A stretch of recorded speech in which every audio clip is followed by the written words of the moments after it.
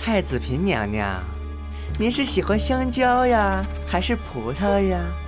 下人才做选择，本宫啊都要。啊！你们，太子嫔，从前你都不让本宫碰你，如今你居然跟一个小太监行如此阿杂之事！我舅舅是上柱国齐太，姐姐是齐皇后，你也敢来打扰本宫的好事？齐家一句话就可以把你这个太子给废了，给我滚出去！我要去找父皇。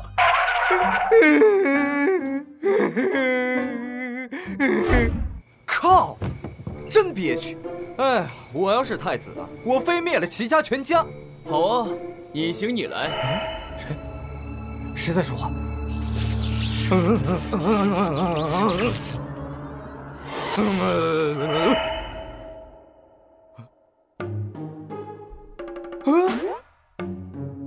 电棍也穿越了。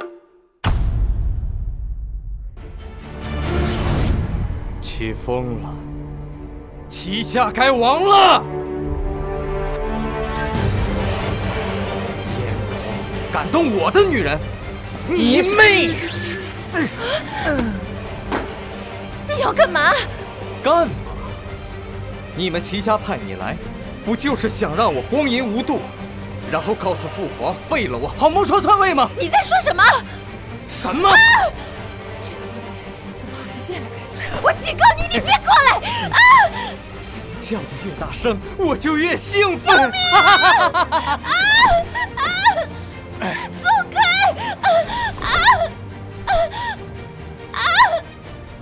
皇后娘娘驾到！皇后娘娘驾到！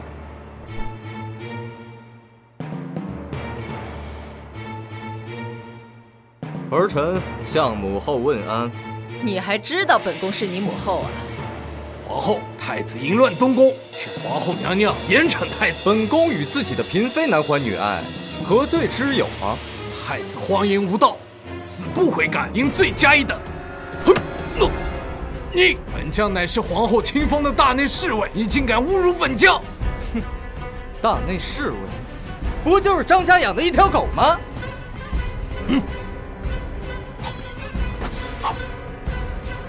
哟，敢跟本宫动武？太子无道，本将要为国分忧。好啊，既然要打架，就别怪我开挂。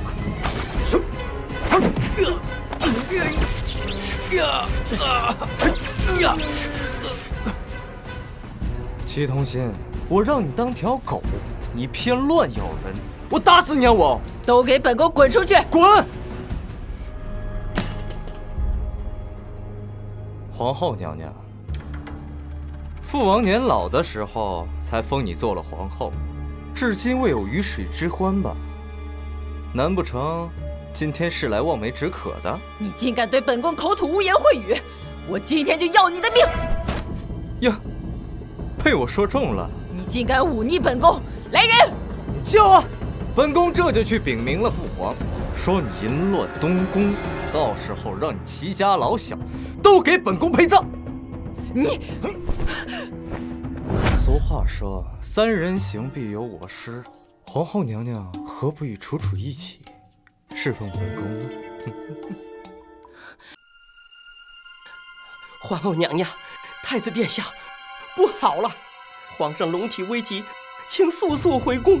本宫今日不与你计较，若再有下次，齐家与你不共戴天，移驾养心殿。是。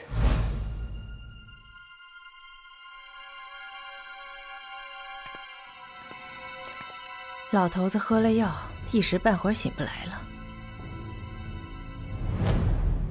列位臣工，如今皇上病危，太子无道。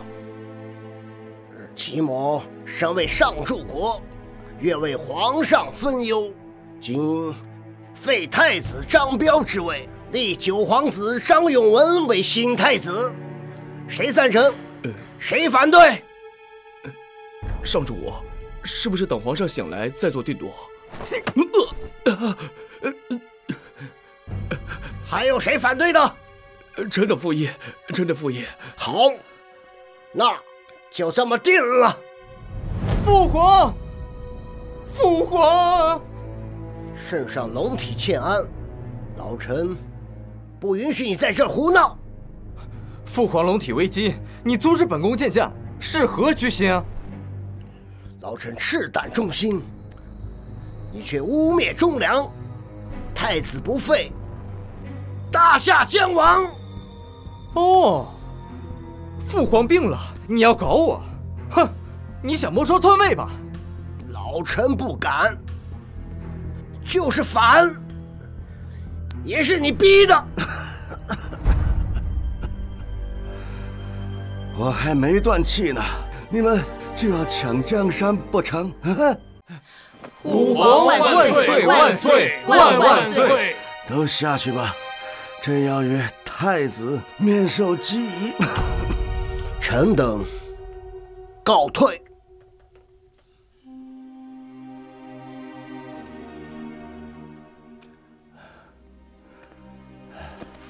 父皇，苗儿，朕的时日不多了，想到我夏朝权臣当道，我这死也不能瞑目啊！哎，满朝盛传你荒淫无道，尚书废你的奏章整整装满了5车。如今你必须想出治国的良方，若是想不出，朕要废你太子之位。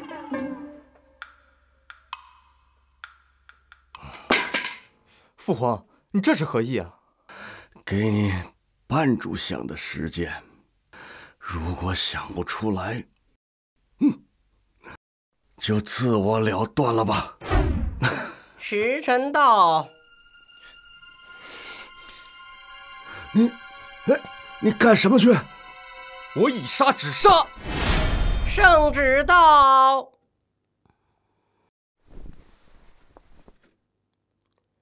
奉天承运皇帝诏曰：朕今康健不在，势难清宫，特命皇太子张彪代朕监国，见皇太子如朕亲临，钦此。谢主隆恩。张彪，你荒淫无度，如何监国？老臣要面见皇上，绝不让你这个败类为祸大夏。圣上封本宫为监国太子，你抗旨不遵，难不成你想造反？大夏祖训，君王无道，作为臣子，人人得而诛之。上！你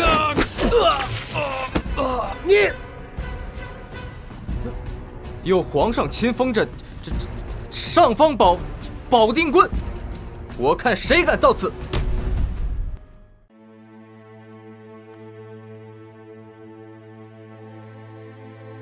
这玩意儿该不该杀？上主国，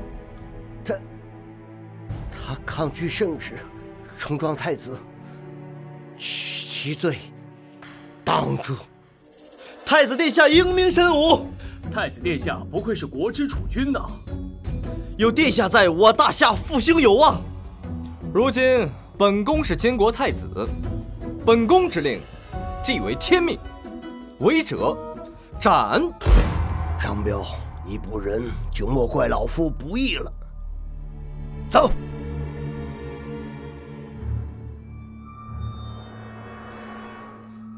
把这个玩意儿挂城楼上，示众。是。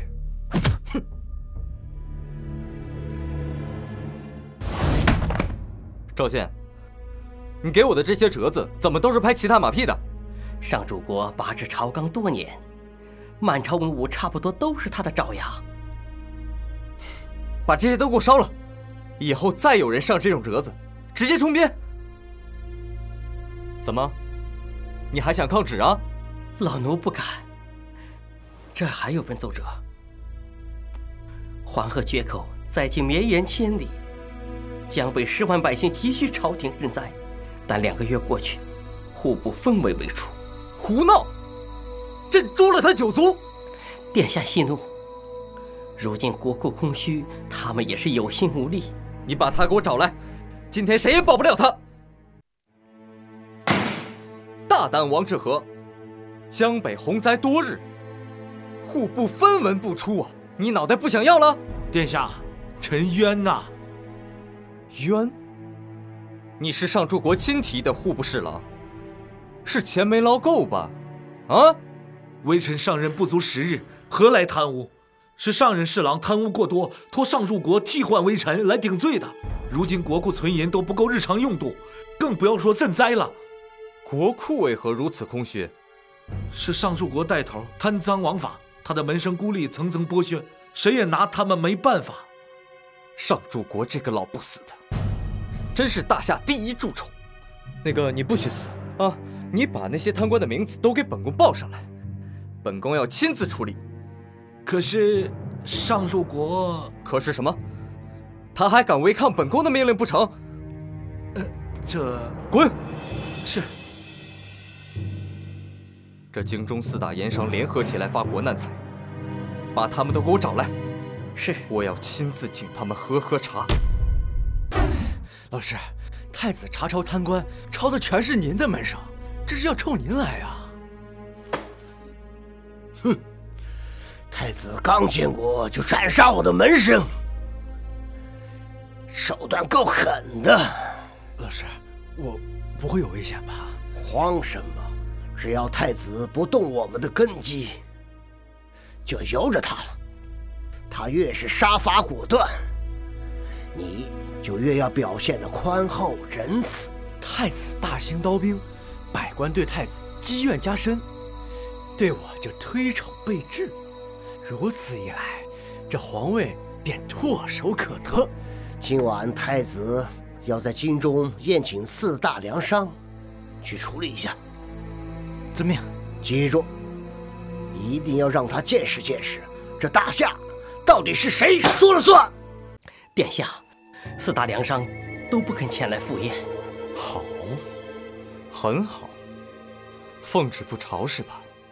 他们好大的胆子！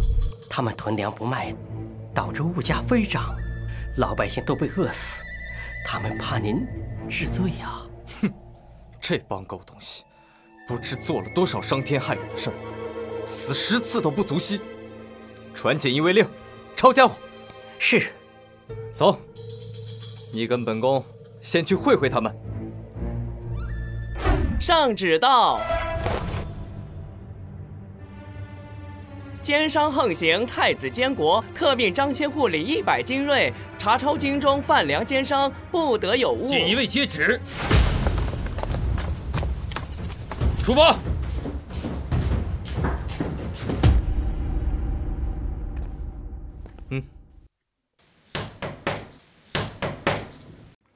是陈掌柜家吗？买粮吗？改日吧。老夫今日身体抱恙。哎，他妈的！老子家的大门可是金丝楠木做的，这踹回来你们赔得起吗？啊！今天要是没有50两，我让你走不出陈家大门！上！陈掌柜，50两白银没有？死穷鬼，给我打！50两白银没有？死穷鬼，给我打！50两黄金要吗？哎，要不您再来一脚吧？掌柜的，别着急嘛，做够了生意，我再付钱不迟啊。好说好说，要多少有多少，要多少？5万万金。5万万金，这赈济全国灾民可都够了。我有心买，你无心卖吗？5万万金，有钱不挣王八蛋。卖。好。什么意思？什么意思？1文钱呢？ 1文钱干嘛？这1文钱我都嫌多。姓陈的，你趁着灾民遍地坐视不管，发国难财，就这一条，我就够治你的罪，灭你九族。王八蛋，给我打他！大胆陈征，竟敢冒犯当朝太子！他太子啊，我他妈还他老子呢！喏，给我打！来，我赶时间，快一起上！我操，没电了！来呀！今天老子空手跟你们接画风！愣着干嘛呀？上啊！末将救驾来迟，请太子恕罪。太子，草民有眼无珠，求太子饶命啊！你做的坏事够绝啊！我能饶你？你问问百姓能饶你吗？奸商该杀，杀了他，给受灾的百姓报仇。传本宫的诏令，诛陈家三族，斩首示众，所有的钱财充入国库，以备赈灾之用。慢，殿下，钱已经到手了，一定要帮我呀！今日有本殿下在，谁也杀不了陈征。哼，我当是谁撑腰呢？原来是小九九啊！父皇教导我们，为君要宽厚仁慈，皇兄不可滥杀。九皇子说的对，爱杀人的都是暴君。今天杀的是陈征，明天就是咱们了。九皇子仁义，未来定是明君。你们是墙头草吗？他们这是顺应民意，还不快谢太子殿下不杀之恩？谢殿下！你们唱双簧啊？啊？就这样，我也能治他的罪。来人，给我搜！是。你凭什么搜我？本殿素来清白，你不要污蔑臣弟。共搜出银票400万两。清白？光这些比国库的存银都多。你知道这是什么罪过吗？这个钱都是他强行塞给我的，还有陈府也是上柱国叫我来的。我冤枉呀，皇兄！我殿下，你这反水也太快了吧！我冤枉，把他给我拉出去斩了！太子饶命啊！我要做污点证人！我要做污点证人！你我是情同手足的兄弟，我不杀你，但是有些东西我可以给你，不可以抢。哎呦！回去告诉那姓齐的，洗干净脖子，让他等着受死吧。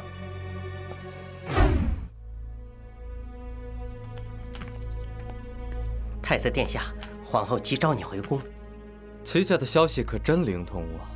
本宫没找他，他倒自己送上门了。堂堂监国太子，竟敢出手打伤手足兄弟！你看看宇文都被你打成猪头了。我没把他打死，已经很给他颜面了。放肆！不要以为你是太子就可以胡作非为。本宫可是大夏皇后。皇后，大夏有祖训，后宫不得干政。难不成皇后想挑战祖训？九皇子与梁商勾结，狼狈为奸，不知饿死多少京中黎民百姓。敢问皇后娘娘，若是你，该如何治罪啊？宇文，你先去偏殿背三字经，不叫你不许进来。是母后。你们都下去吧。我跟皇后有提几话要说。都退下吧。太子，有什么话非要单独说吗？当然是我们俩的事儿了。你大胆！你叫啊，让老九听见。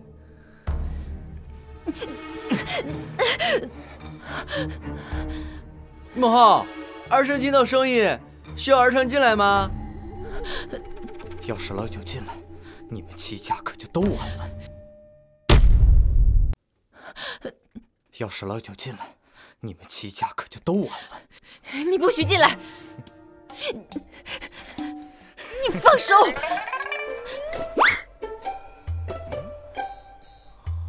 母后，儿臣已经背完三字经了，您真的没事？本宫说了没事就是没事，再去抄500遍三字经，抄不完不许吃饭。母后为什么发这么大的火气啊？一定是在教训那个太子。母后，那儿臣告退。你放肆够了没有？本宫今天很是尽兴。滚！给本宫滚出去！皇后好好养身体吧，本宫回宫了。无耻之徒！母后，母后，太子他不会要惩罚儿臣吧？太子纵有监国之权，但你还是皇子，皇上尚未驾崩，难道他还能杀了你？哎，那就太好了。你不知道，刚才吓死我了。没出息的样子，去给上柱国带话，再不除掉太子，就全完了。是。殿下，上柱国带着杨大人、李大人在殿外急着要见您呢。让他们等着。殿下还是要以国事为重啊。等得了就等，等不了就滚。谁是主子，心里没点数吗？再睡会儿。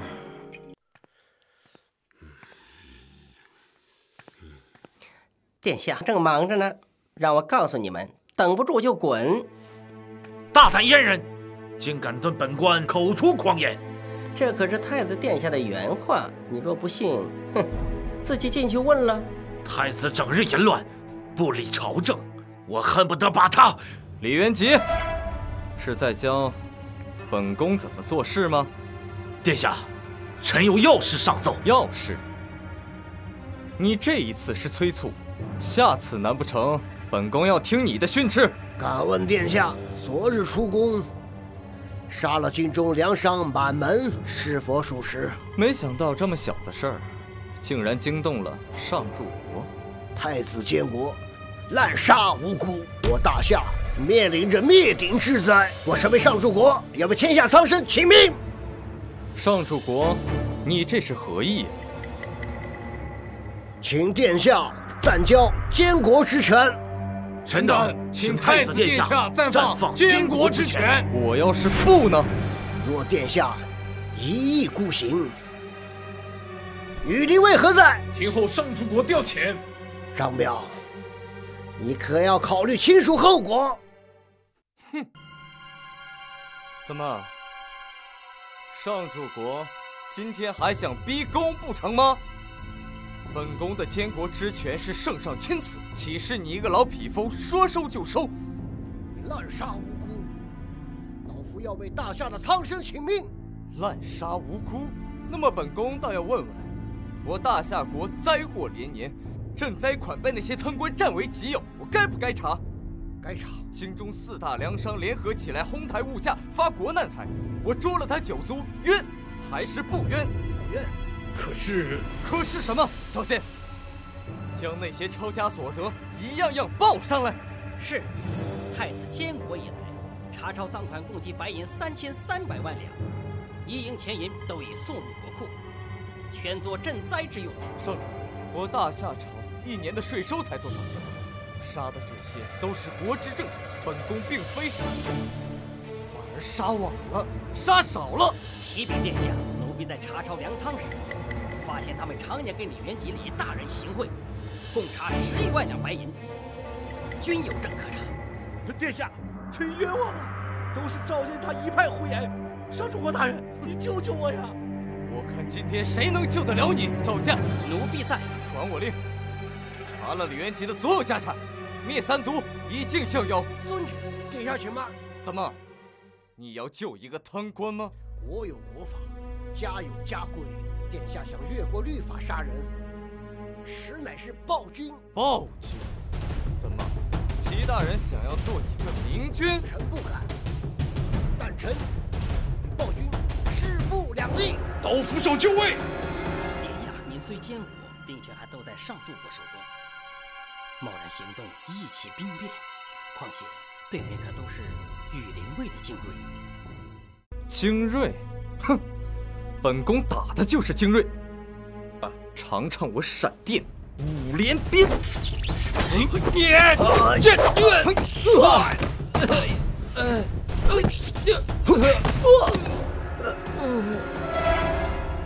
末将救驾来迟，请殿下下令，锦衣卫诛杀叛贼。竟然是锦衣卫金家高手，我们羽林卫可不是他们的对手啊！张彪，你敢动老夫，大夏就完了。如今征南扫北的2位上将军都是我的人，你今日敢动老夫，明日他们就调转枪头攻陷皇宫！哈哈哈哈哈哈哈哈！齐泰，你以为我是被吓大的吗？哼，我今天就要拿了你的人头，寄给他们看看，我看谁敢反！太子殿下，皇上醒了，急召太子殿下面圣。真跟齐泰翻脸，我大夏可能就万劫不复了。今天就先饶了你，以后可就没这么走运了。哼，哼。大人，如今一切都暴露了，该怎么办？去养心殿。今天的事情不能让皇上知道。走。上主国，你救救我呀！快给朕说说，都做了些什么呀？回父皇，儿臣老臣齐泰参见皇上。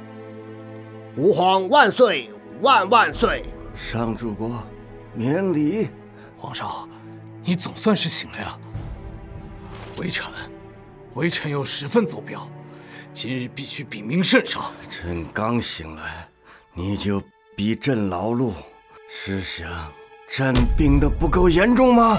臣不敢。大胆，受谁指使？殿下，杨世杰他也是赤胆忠心啊！来人，把他给我带出去，免得惊扰圣驾。表儿，接着说。回禀父皇，儿臣自监国以来，共计斩杀贪官，查抄奸商，收缴赃银3300万两。儿臣想将一部分用于赈灾，减轻赋税，安抚民心之用。不愧是大夏国的监国太子。儿臣还想向父皇讨要一样东西。什么东西啊？调兵的虎符。儿臣想，只有兵权在手，才可保我大夏安宁。哼，表儿，你岁数也不小了，该娶个正宫太子妃了。来，拿着这个，去镇国将军府，册封苏雨琦为太子妃。苏雨琦，苏大将军苏震天之女苏雨琦。对，儿臣谢主隆恩。如今军权在齐泰之手，贸然抢夺，势必会引起叛乱。父皇原来早就有打算。启禀皇上，册封太子妃乃国之大事，就这般定下，未免太草率了吧？古话说，人活70古来稀。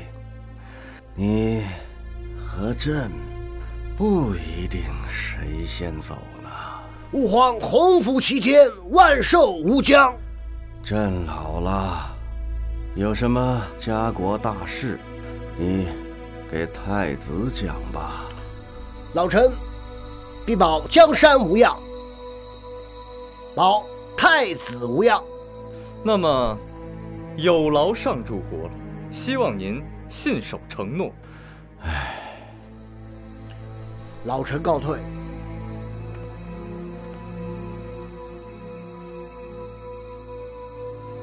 齐泰这个老狐狸第一次失手，以后行事定要做好准备，日后要处处提防的。召见。奴婢在。帮我去查一查镇国大将军，不要惊动任何人。奴婢遵命。殿下，之前查抄的100万两赃银都被抢了。什么？光天化日，朗朗乾坤，几百万的赃银就被劫走了？赃银在平昌县的钱庄，按照规矩，平昌县令派人押送进京，谁知刚出平昌，银子不翼而飞，押解衙役全部死于非命。废物！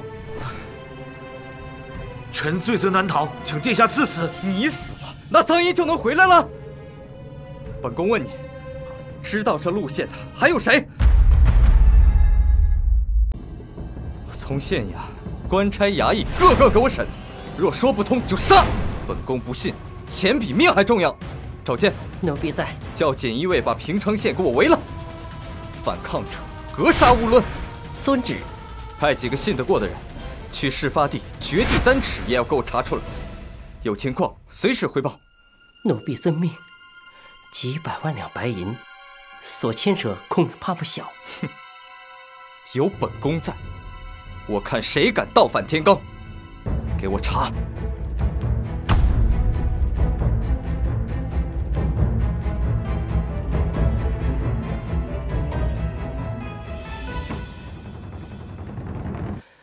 殿下，有线索了。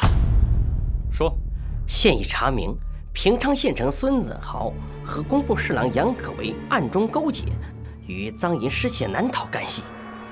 孙子豪已举家逃亡，正在追捕。杨可为现已拿下，请殿下发落。好，把此人给本宫带上来。是。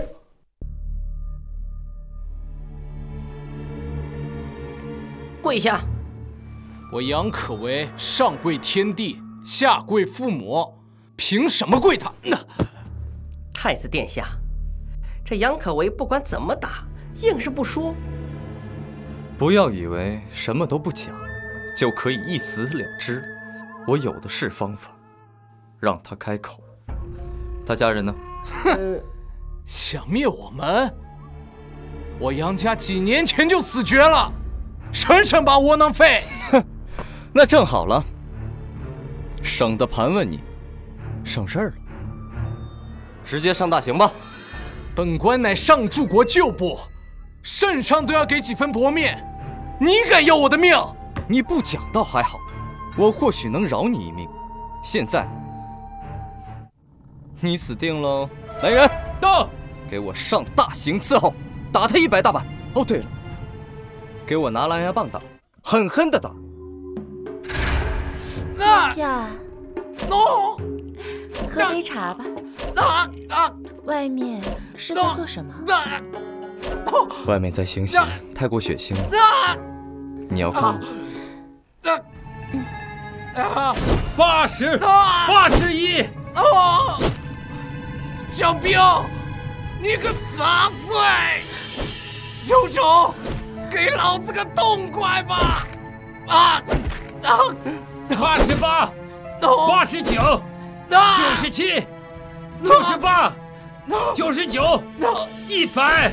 好了，先歇着，歇够了接着打。是。殿下，殿下，求你了，我都说，给我个痛快吧。本宫不想听。殿下，他都愿意招了，为什么还要打呀？你不懂，人不到生死攸关是不会讲实话的，这就是人性。本宫没工夫和他磨嘴皮子。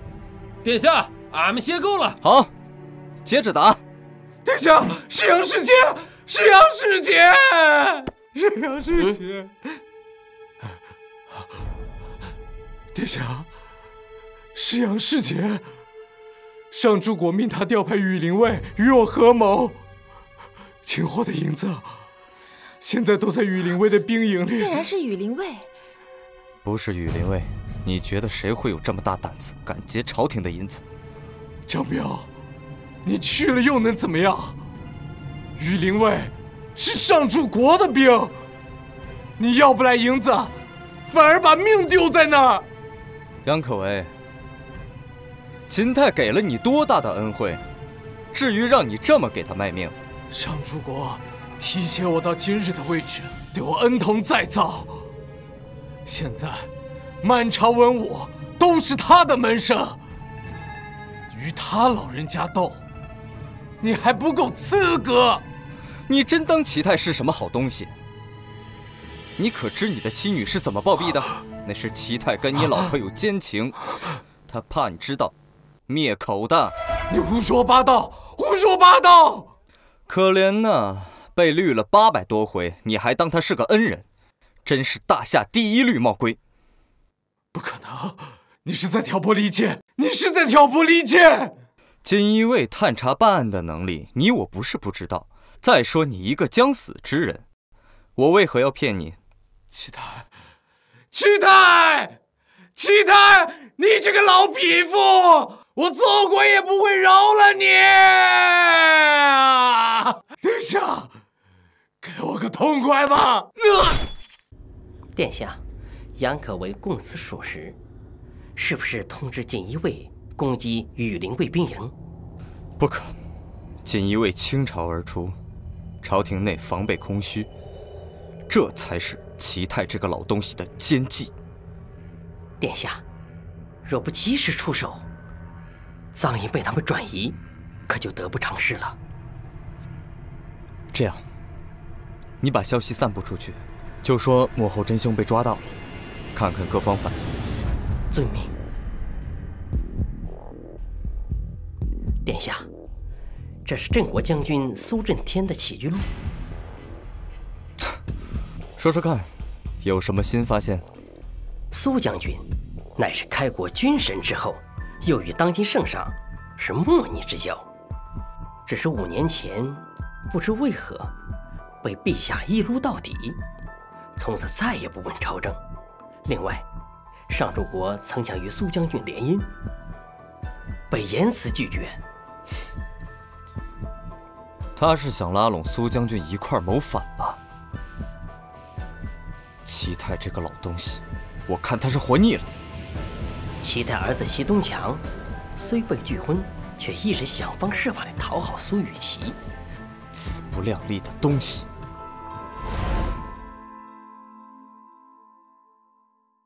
齐爱萍如此心神不宁，该不会是因为杨可为的事儿吧？他贪赃枉法，杀死他是应该的。不过什么？杀人的方法有1000种，为何又让他生不如死呢？像这种大奸大恶之人，直接要了他狗命，都算便宜了他。只有这样，才能警醒着天下人。殿下，有朝一日不会对臣妾也用这种刑罚吧？齐爱萍如此楚楚动人，本宫怎舍得下得去这手呢？不过你要是不听本宫的话，这里的刑罚是一样都不能少。春宫36室，我这书中的理论太过晦涩难懂，不然我们直接行动吧。殿下，你就饶了臣妾吧。怎么，还让本宫亲自动手？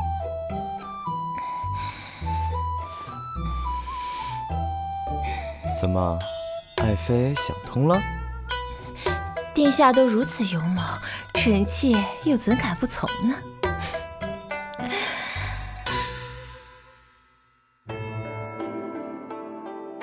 这大权在握的感觉是真爽啊！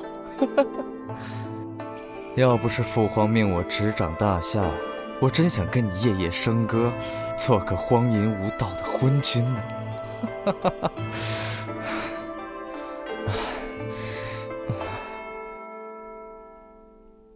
殿下，奴婢已备好车马。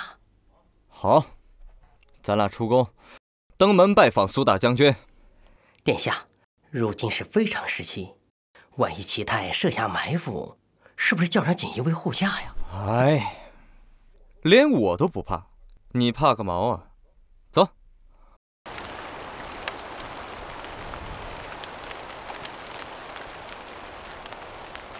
召见，你看这字。好啊，真好！殿下，这可是高皇帝御笔亲题的金匾，专门送给开国军神苏去病的。看来这苏家是世代忠良啊！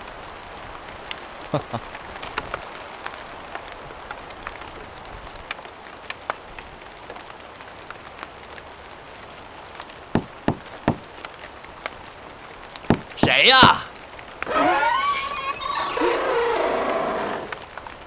大早上敲门，你赶着报丧啊？小哥，你误会了，麻烦你去通禀一声，就说我有要事要见苏大将军。你谁啊？见我家老爷所谓何事？事关机密，必须当面言说。编，接着编。编个瞎话就想见我们家老爷，舔着脸蹭吃蹭喝呢。哼，你们这种人我见多了。起来，我别耽误我扫地。好大的胆子，竟敢顶撞！顶撞我家公子。哟，扫地扫出俩臭虫来，我管你什么公子！好狗不挡道！找死啊你！高进，拿着这东西去见苏大将军，就说张家后人之子有要事要见他。是。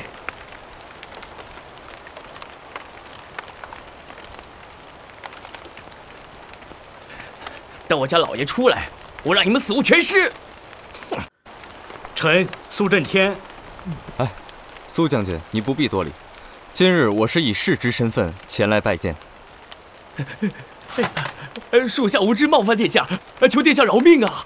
苏将军，您这位家丁对我们恶语相向，您看看怎么处置啊？按大下律，定当问斩。啊，不必了。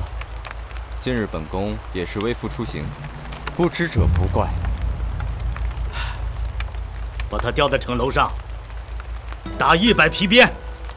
是。请。苏将军，本宫今日前来，是受父皇之命，来迎娶苏将军之女苏雨琦为太子妃的。殿下，可否让末将再看一看这翡翠扳指？将军看便是。将军，父皇病重，心中唯一心愿就是叫本宫携此信物来见将军。本宫也知道，将军蒙受冤屈，可如今权臣当道，还请苏将军能……王命大于天，雨琦若能嫁给太子殿下，也是我苏家的造化。末将顺从天命，绝无二话。将军能信守承诺，深明大义，乃我大夏之楷模。为何不见苏小姐？家女去黄鹤楼参加诗会，末将这就将家女唤回。不必了，今日本宫得空，正好去会会那些风流才子。我们走。末将恭送。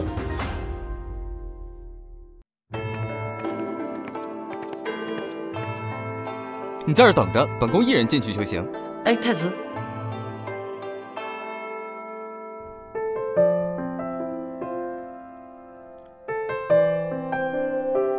雨琦小姐，吃个大香蕉吧。齐东强，离我远点儿！要是再来骚扰我，我就让我爹卸你条胳膊。哎，本公子有3条腿，卸一条腿不碍事的。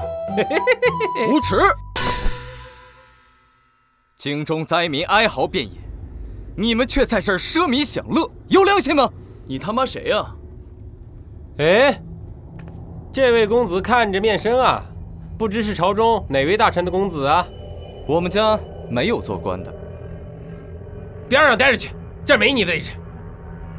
你是苏雨琦？大胆！苏小姐的大名你也敢叫？是不是活腻歪了？主人没说话，你一个疯狗在这乱吠什么呀？你敢骂我是疯狗？不敢。说你是疯狗，侮辱了疯狗。狗东西，我弄死你！够了！哎，这阁下到底是谁呀？若是来捣乱的话，别怪我动粗了。我是来找我媳妇儿的。你疯了吧？这可是镇国将军的女儿，你个穷酸，癞蛤蟆想吃天鹅肉了吧？齐公子，这人明显就是来捣乱的疯子，我这就叫人给他乱棍打死。好啊，你找人去，我看谁会来。来人呐，给这疯子乱棍打死！来人呐，抄家伙！来人呐！好了，去茅厕找吧，他们在那儿呢。你小子故意来砸场子是不是？我说了，我是来找他的。这位公子既是为了我而来，那为何与其从未见过？离得这么远，又如何能看清？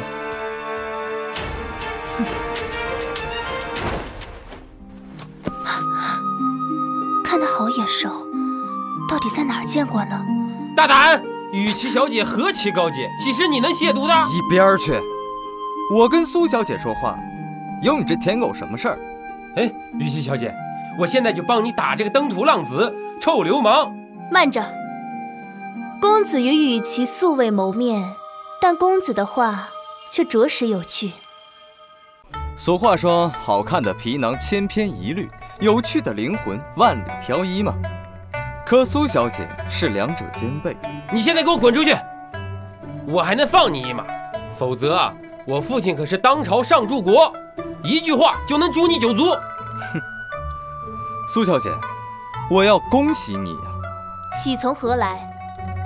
想当初苏大将军拒绝了齐泰的提亲，不然你就要嫁给这个狗东西。如今幸免于难，是不是该恭喜呀？哼，你都知道他父亲是上柱国，还敢得罪他？苏小姐，如今这天下还没有我怕得罪的人。公子好大的口气！有吗？苏小姐，可否近身来闻？翡翠扳指，这是我爷爷留下的对戒之一，你怎么会拥有此物？雨琦，这一定是他偷的！狗东西，敢偷镇国将军的东西，还不赶紧自裁谢罪啊！齐东强，连你爹在我面前都不敢这么跟我说话。什么？竟然敢污蔑上柱国！再说一遍试试。齐东强，你除了你爹，你还有什么？你再说一遍，我立刻离开。公子还未告知雨琦，你为何拥有此物？这个扳指，我日后再跟你说。苏小姐，来，让我们共饮一杯酒。什么？酒？我凭什么喝？祝我们天长地久。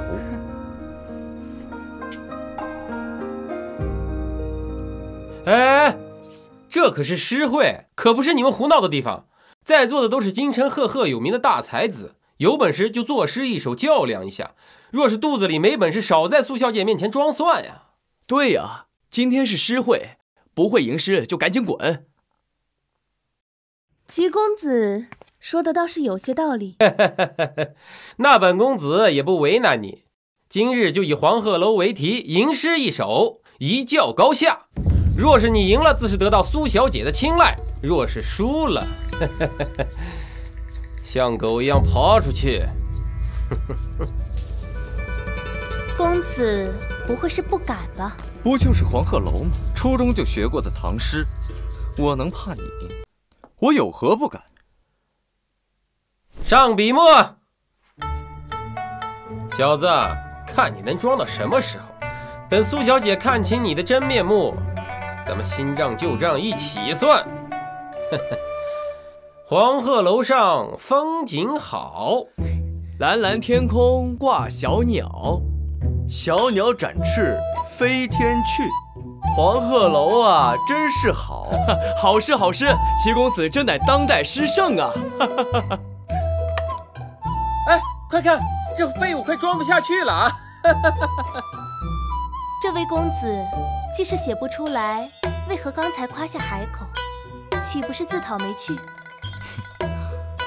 谁说我写不出来的？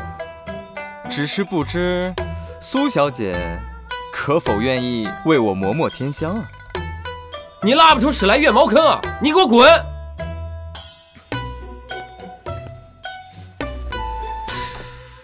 公子可不要辜负了雨琦的一片期待。哼，我追了苏雨琦那么多年，花了那么多钱，盖了这黄鹤楼，没想到你跟苏雨琦暧昧起来了。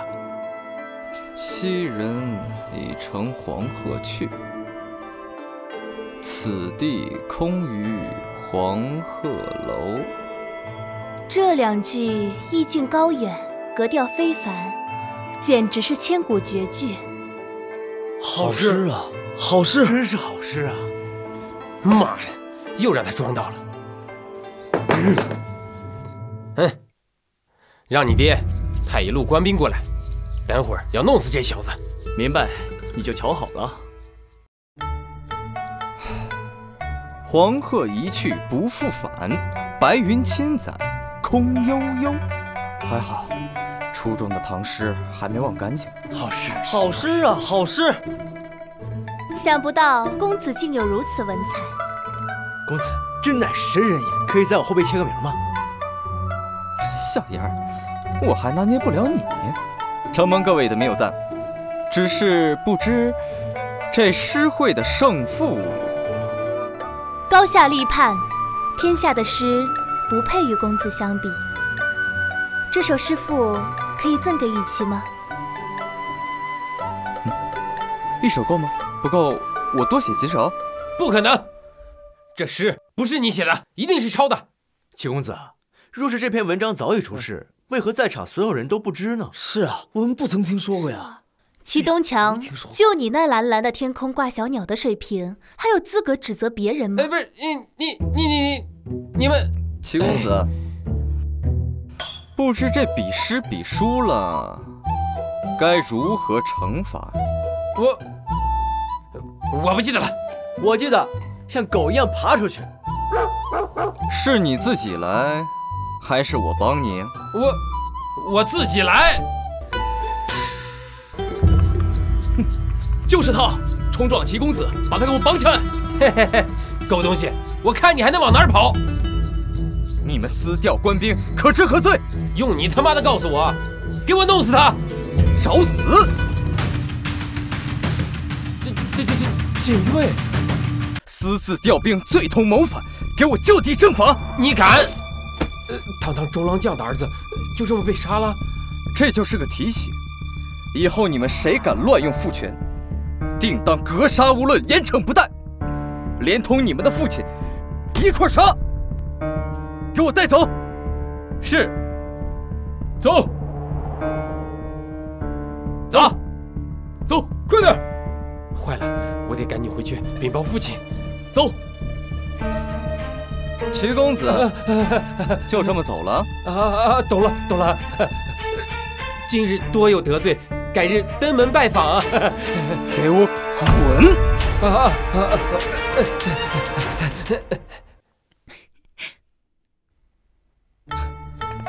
苏小姐，我的黄鹤楼，苏小姐可喜欢？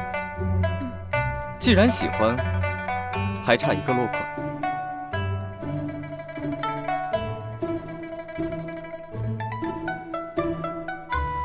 这首诗便赠予苏小姐，当是定情信物。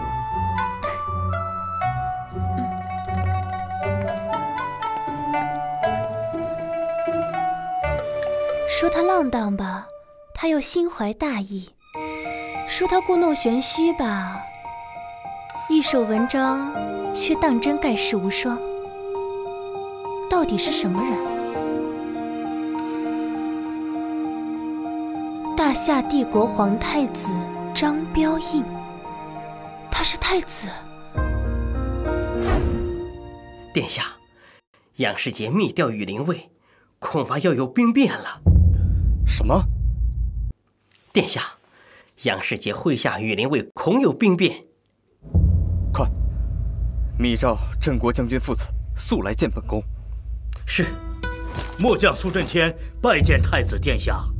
将军不必多礼，都不是外人，本宫就开门见山了。城中羽林卫若有异动，将军可否保本宫江山无恙？殿下，有末将在，羽林卫不敢造次。羽林卫是齐泰的兵，号令他们绝非易事。殿下，羽林卫中除了杨世杰的亲信，其余多半是家父的马前卒，如今也都统领一方了。末将愿与殿下共赴羽林卫，平定军心。好，那有劳苏将军了，咱们现在就去。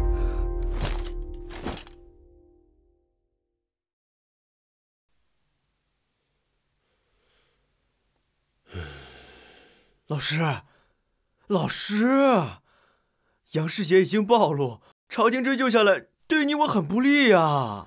慌什么？一枚棋子而已，丢了就丢了。哎，可太子已经循着线索带人去羽林卫拿人了。哼，这个自不量力的东西，敢独闯我羽林卫大营，老夫叫他有来无回。老师，难道你要带上调兵虎符，跟我一起去羽林卫？老老夫今天要改天换日。锦衣卫听令，在是出征羽林军大营。有违看皇命、叛国谋反者，先斩后奏。遵命。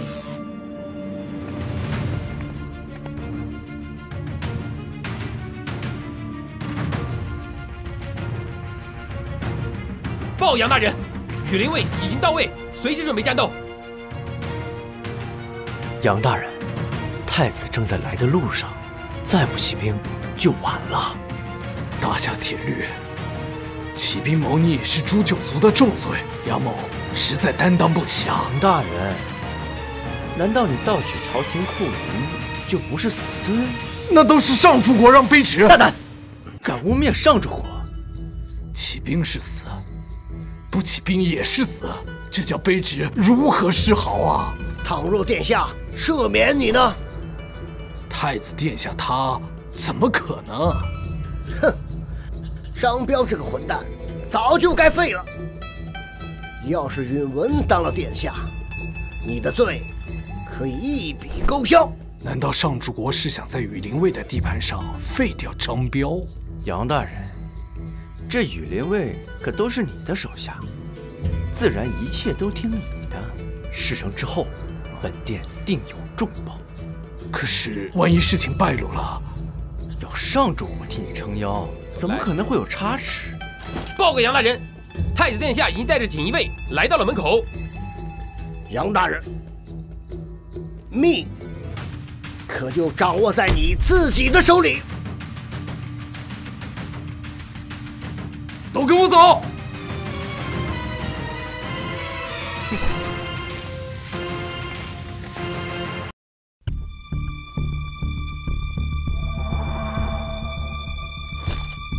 蜀微臣甲胄在身，不便行礼。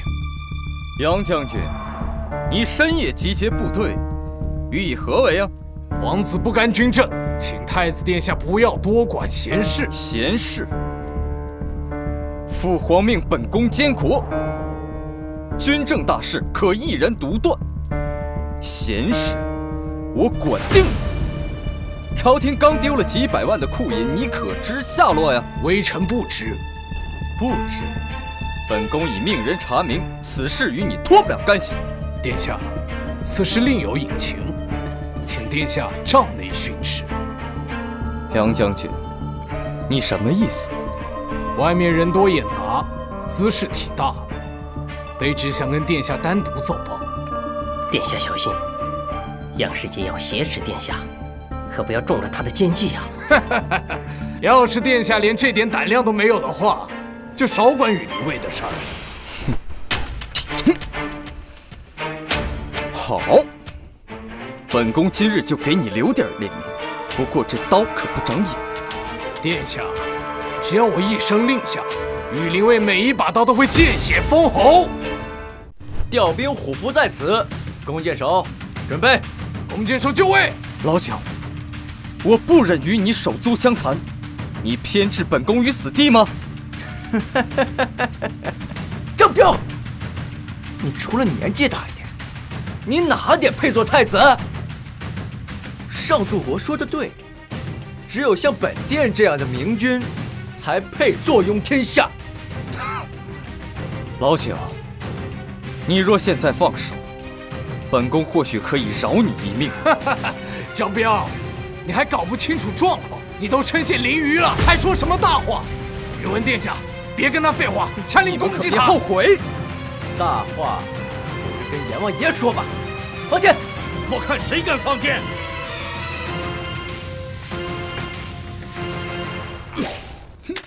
就这点气力，还想射死人？镇国将军苏震天，羽林卫，你可还认得本将？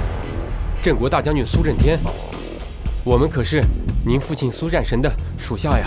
苏家的兵，可你们的武器对准的不是敌人，而是我大夏当朝太子。我们苏家没有你们这样的兵。我们正在执行命令。命令？逆贼的命令也要执行？还不赶紧放下武器！谁敢管？我杀他满门！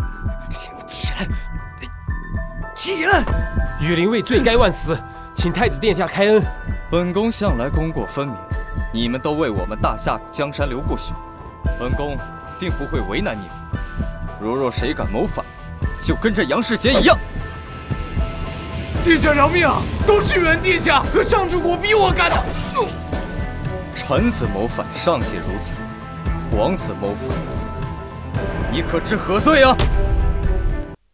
皇兄，你我可是手足兄弟呀！现在跟本宫论及手足之情了，晚了。张彪，上柱国就在中军帐中，你可想好了？哼，我正找的就是他，今天我跟他旧账新账一块算。张彪，不怕实话告诉你，上柱国早已经联系好了镇边大将军，还和东来国国主通了气。只要他咳嗽一声，这大夏就是灭顶之灾。老九啊老九，你竟然敢通敌外邦，你知道罪当何诛啊？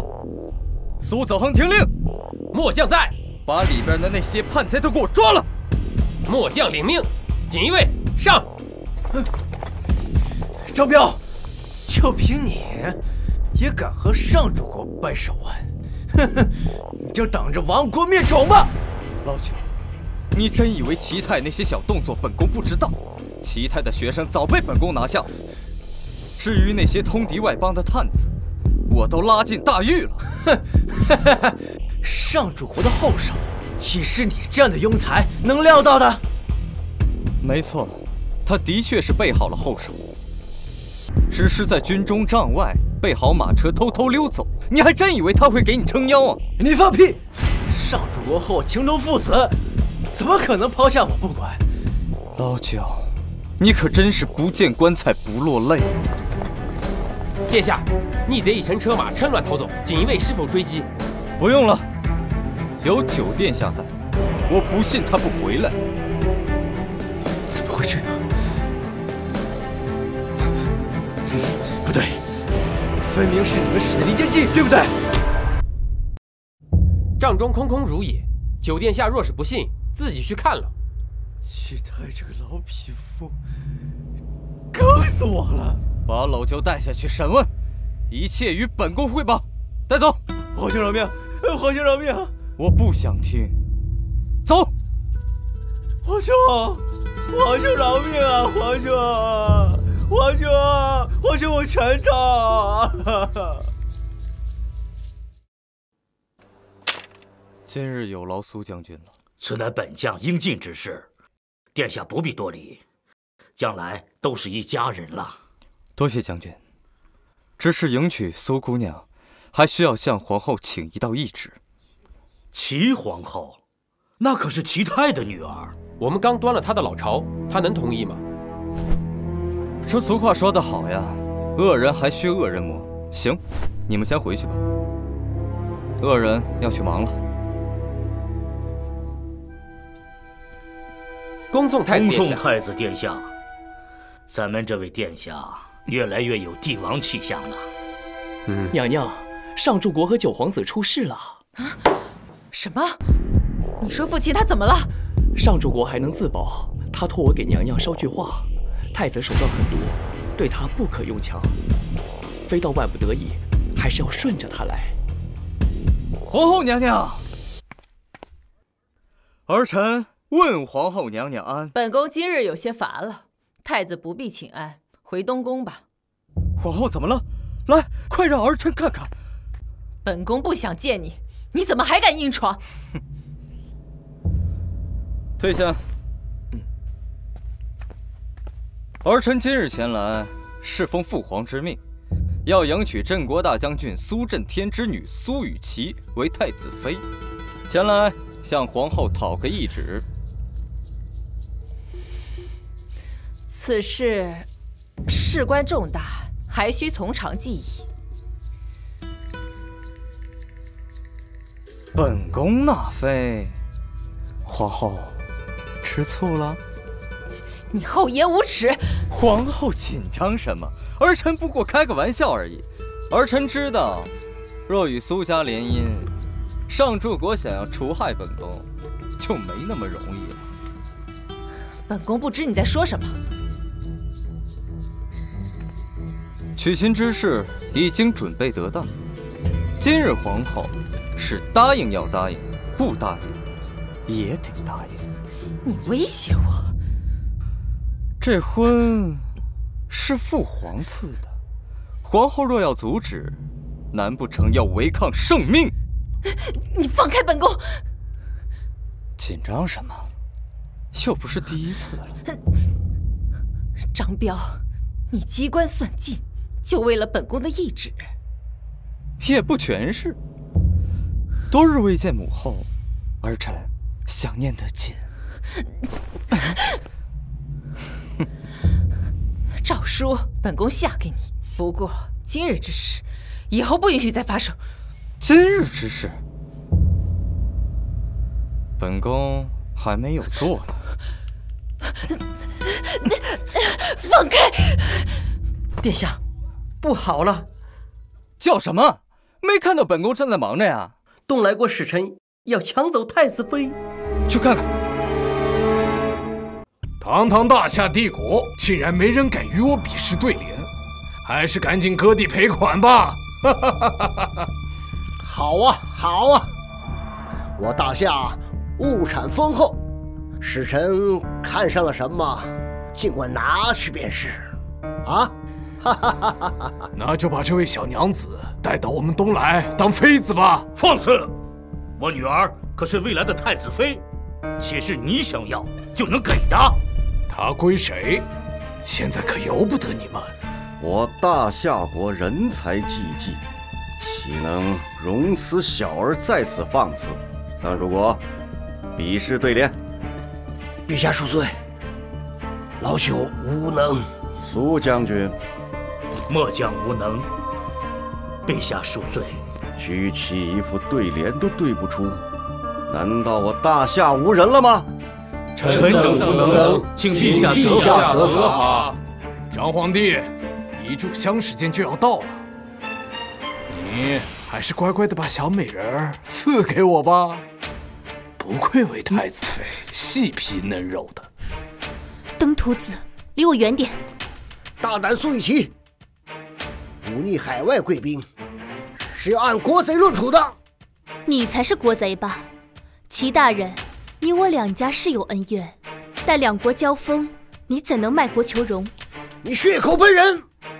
你们吵你们的，要是没人敢跟我比试，那奖品我就先带走了。给我放开！敢抢我的羽旗，你疯了吧？苏雨琦，你已经输给了海外贵宾，你再挑衅，就是两国的争端。上主国，擅自掳我的太子妃，输给别人，我看你是胆子够肥的呀！老夫也是为国分忧。你想保苏雨琦，哼，那你就来比试对联呢。哼，我当是什么？不就是比对联吗？本宫外号对穿肠，对的你八辈祖宗都不认识。哈哈哈哈哈哈！我的太子爷呀，满朝文武谁不知道你才疏学浅？不要说对对联了，你恐怕连字都认不全吧？彪儿，文才不是你的优势，你先退下吧。早就在东来国听说堂堂大夏国太子风流成性，没想到还是个吹牛卖嘴的庸才。美人儿，你还是跟我走吧，嫁给这废物，岂不是鲜花插牛粪上？不，太子殿下才不是你们说的那种庸才。若是不让太子殿下比试，与其情愿以死明志。与其虽未入宫，但已是殿下的人了。愿殿下为大夏一雪前耻，不枉与其一片苦心。既是如此，朕准了。彪儿，你可要三思而后言。就你个废物太子，也配和我对对联？我一提就难死你！听好了，书画里花不香，鸟不叫，废物太子，可笑可笑。妙啊！太子殿下，你还是直接认输吧。要是想半天还对不出来，岂不是丢了我大夏国的脸吗？谁说我对不出来？听着，本宫的下联是：棋盘上车无轮，马无缰，流氓使臣提防提防。我操！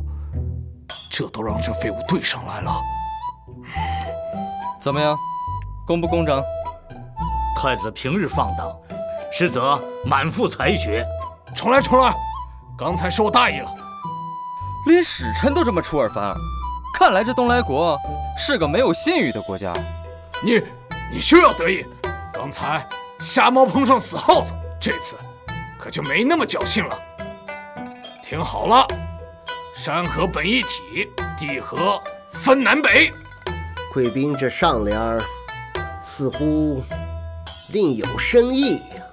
东来国在南，大夏在北，不分南北，这分明是要吞并我大夏国呀！大胆东来国使臣，你要带东来国主发动战争吗？哈哈哈哈哈！张皇帝何必如此？只不过是一个对联嘛，连皇帝都大惊小怪。看来大夏也不过如此。父皇，儿臣为大夏再战。东来使臣，将你的上联再说与本宫。哼，我说100遍你也对不上来。上联是山河本一体，地河分南北。我的下联是人畜本同源，你不是东西。你什么意思？你骂谁不是东西？不过区区对联而已，何必介意大惊小怪呢？你侮辱本使，待我返回东来，定将你责罚。你犯我大夏，你觉得你还能回去吗？我还有最后一个对联，听好了：你家坟头我种树。哼，这也能叫上联？此乃我东来100年绝对。这次我要和你赌命。你为何发笑？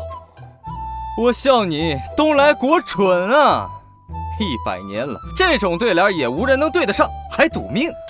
苗儿，这100年绝对你能对得上？回父皇，儿臣能。一派胡言！你要对得出来，老子砍下头来给你当球体！把你这联子再给我说一遍。你家坟头我种树，树做棺材给你住啊！爱的殿下竟然把这绝对对上来了！哈哈哈哈哈！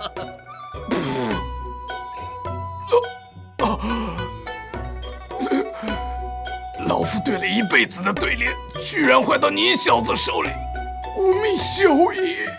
我早就说过，本宫外号对穿肠。来人，拖出去！是。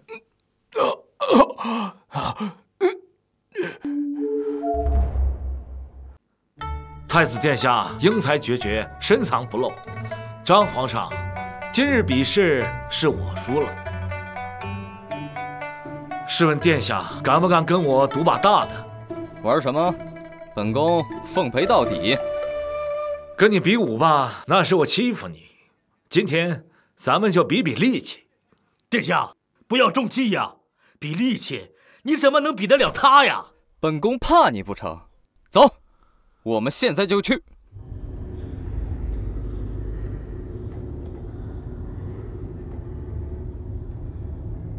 此鼎少说有500斤，我先来。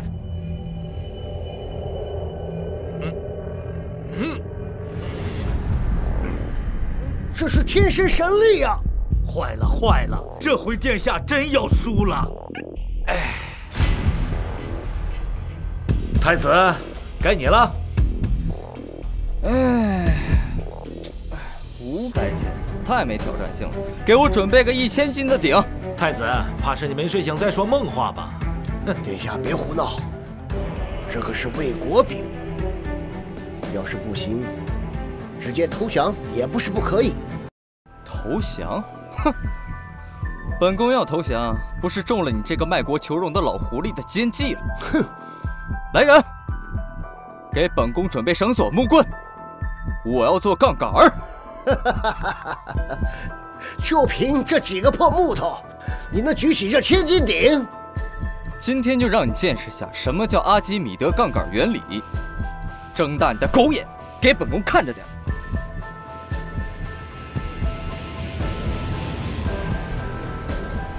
都给本宫看好了。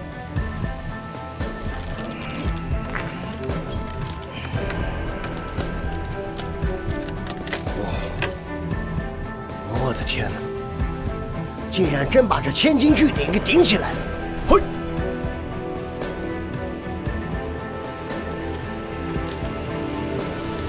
这算什么呀？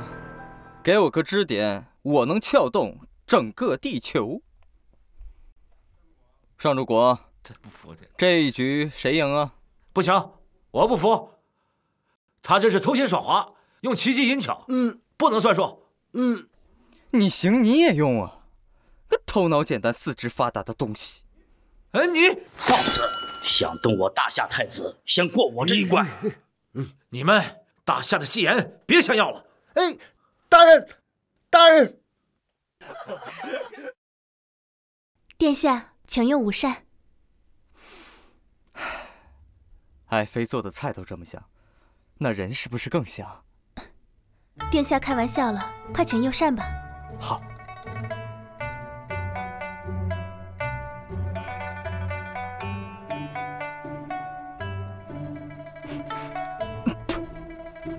殿下恕罪。这怎么这么苦啊？实在是宫中只有粗盐，没有细盐，煮出来有些苦。爱妃何罪之有？我朝每年也进口不少的细盐，怎么连宫中的用度都维持不了？负责采买细盐的是上柱国，是他下的令。又是齐泰这个老匹夫，走，跟本宫找他去。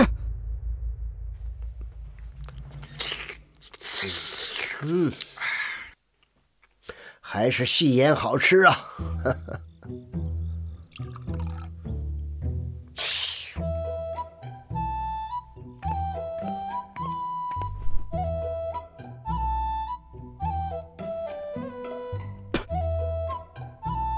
怎么你家有细盐，东宫就没细盐了呢？太子要细盐？哼，你还好意思问我？啊？你配，本宫不配吗？心里就没个数吗？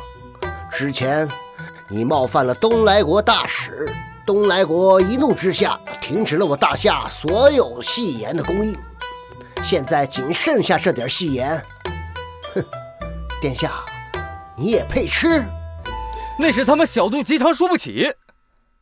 殿下息怒，这细盐虽小，可事关大夏万民生计，得赶紧想办法。就不是点细盐吗？他们不给，本宫自己炼。笑话！你要是能炼出细盐，老夫情愿在宫中学狗叫一天。哼，这是你说的，可别反悔。绝不反悔。好，那你就等着备好润喉糖学狗叫吧。可殿下，你要是输了，不会什么都不做吧？本宫要输了，自退太子之位，来你家做长工啊！好，去，备好水和粗盐，我自有妙计。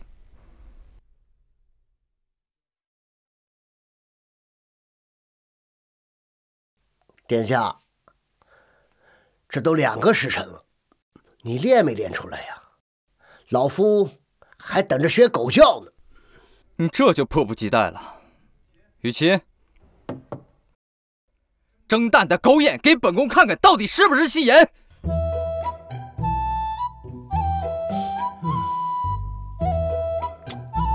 哼，真被你给练出来了呀！这到底是怎么练出来的呀？想知道吗？先学狗叫。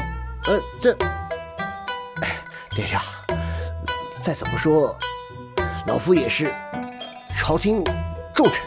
哦，朝廷重臣，行，那你就等着吃粗盐吧。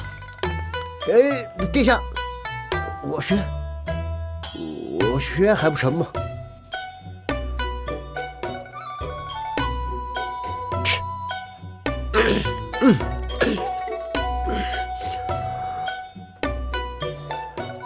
汪！哎，听不见。汪！汪汪！汪！雨琦，给他备好药，免得叫不到一天嗓子先哑了。是。汪！汪！汪！汪！汪汪！汪！召见，老九在锦衣卫关多久了？回殿下，已经1个月了。应该吃了不少苦头，遭了不少罪。哎，你们说真不错，要跟着本店回。是。张千户，你们在都督府烧烤，当是滋补啊？啊！殿下恕罪。罪个屁！我看你们就是闲的。以后每天早晚各跑5公里。殿下，国库紧张，兄弟们1个月都没吃荤腥了，哪有力气跑步啊？皇兄，臣弟给你烤了串儿，当是给皇兄赔罪。哎呀，我不吃。九殿下仁义，虽是戴罪之身，依然带领我们抓羊、串烧烤，兄弟们总算是吃了一顿饱饭了。猪肉那么便宜，你们吃猪肉不就完了吗？逮什么羊啊？皇兄，你要臣弟吃这种贱肉，那臣弟宁愿一死了之。贱肉？这猪肉就是贱肉，腥臊恶臭，在我们大夏只有乞丐饿极了才吃那玩意儿。嗨，去腥去臭不就完了吗？去给本宫买10头猪去。啊？去呀！哦，今天你们都给我尝尝啊，必须吃。殿下，使不得。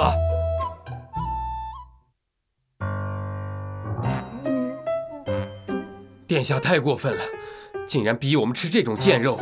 等本殿出去，你们跟我混，我给你们烤羊肉串吃。要我吃猪肉，还不如直接杀我，咱反得了。为了顿猪肉，你居然敢谋反！本将现在就砍了你！千户大人，要不你把这剩的10头猪吃了，竟然还敢顶嘴！本将现在就砍了你的猪头！哎，行了，皇兄不是说有办法去除腥臭吗？可是什么？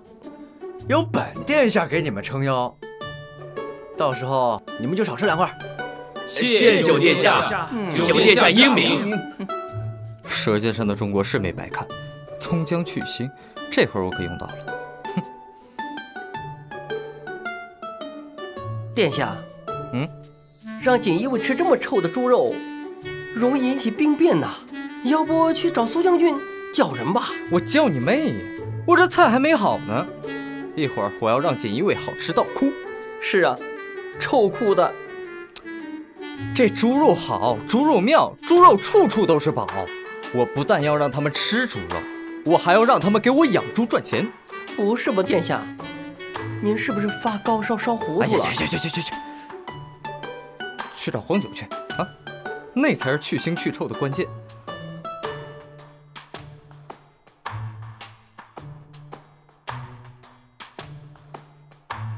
尝尝本宫做的红烧猪大肠。不但让我们吃猪肉，还让我们吃猪下水，是可杀不可辱。你们说的啊，一会儿可别嘴馋。皇兄，没人馋他，你说好吃，你怎么不吃？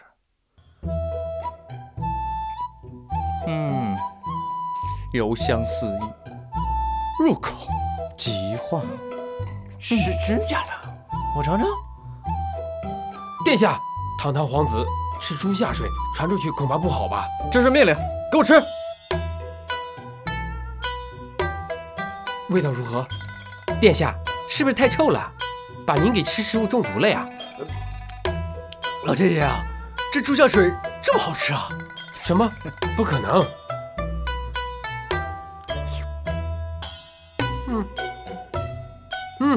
哎，兄弟们，快尝尝！好吃好吃，味道不错啊！殿下，求您教我这猪肉去腥之法。这不难，用葱、姜、蒜还有黄酒，就可以去腥。不过这里边最重要的一样就是要腌猪。腌猪？就是要把小猪啊腌掉，等它长大之后再吃它的肉就不腥不臭了。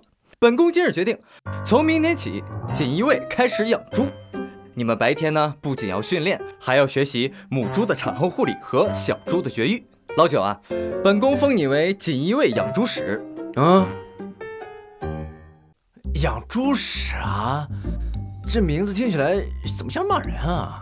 哎，本宫想好了啊，我要把锦衣卫打造成最大的养猪机构，名字我都想好了，叫好猪手啊。嘿嘿，这可是臣弟从小学的是四书跟五经，这养猪我不会啊。没关系，本宫编写教材，亲自手把手教你。末将只想上阵杀敌，不想做这些破事儿。破事儿？古人云：“民以食为天”，能够让我大夏子民吃上好吃的猪肉是头等大事。现在还是破事儿吗？养猪是天下第一大事。殿下恕罪，刚才是末将愚昧，末将愿为养猪事业赴汤蹈火，在所不辞。这就对了嘛。末将还有一事相求，讲。锦衣卫弓箭老旧，战力低下，一旦遇有事端，难保殿下安全。哼哼，这不撞枪口上了吗？我小学就看过诸葛连弩的漫画。没关系，本宫回营之后给你亲自制备新的连弩。殿下，兵部现在可是归上柱国管辖，若贸然前往，上柱国恐怕会不高兴。我管他高兴不高兴，这天下都是我张家的，一天到晚的在这给我咋咋呼呼玄玄的。咋咋玄玄，走。哎，殿下，殿下。参见太子殿下，不知急召老臣所谓何事啊？上柱国日理万机，本宫就有话直说了。本宫有一套兵器需要找人著作，麻烦上柱国安排一下。兵器？兵部都在赶制兵器，似乎没有时间做些中看不中用的东西。中看不中用？哼，上柱国，你没见过本宫图纸就如此贬低本宫，我看你胆子够大。隔行如隔山，老臣只是陈述事实。至于兵部有无官将愿做太子殿下的兵器，烦请赵公公一问便知。召见，去兵部问一问。遵命。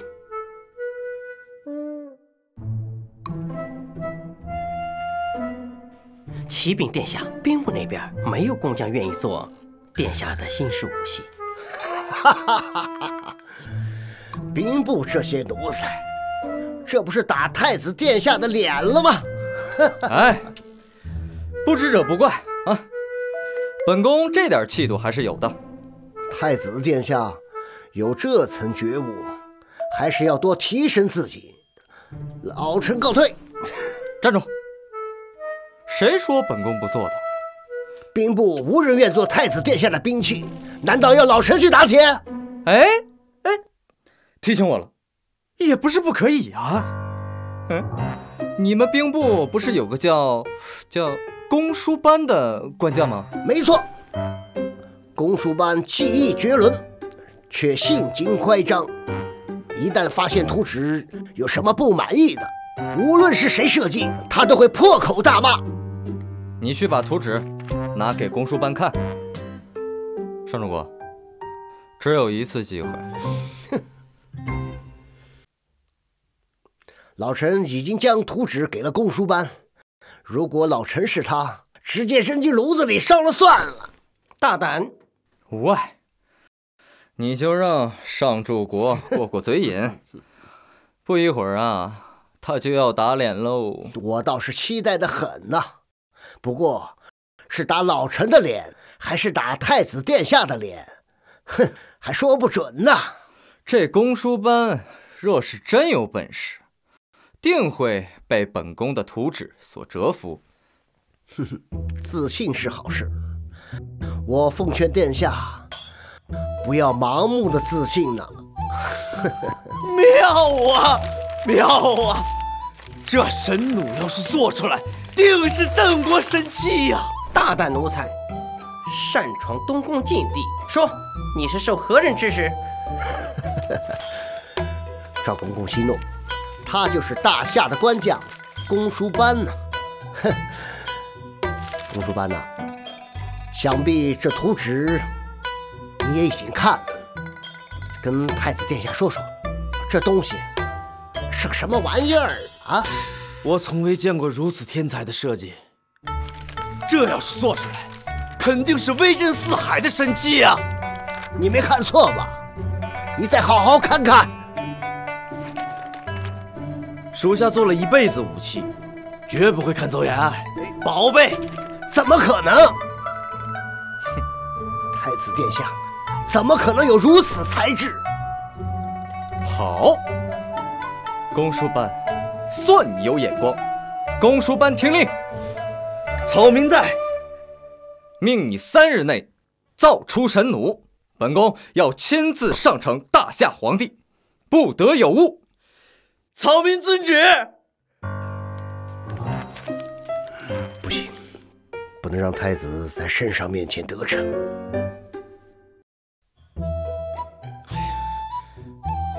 不是我说，上柱国还未请示太子就走，这不太好吧？请示他？你打算在这位一辈子主啊？你还想不想升太子之位了？我想，我当然想。好，想，那就跟我走，走。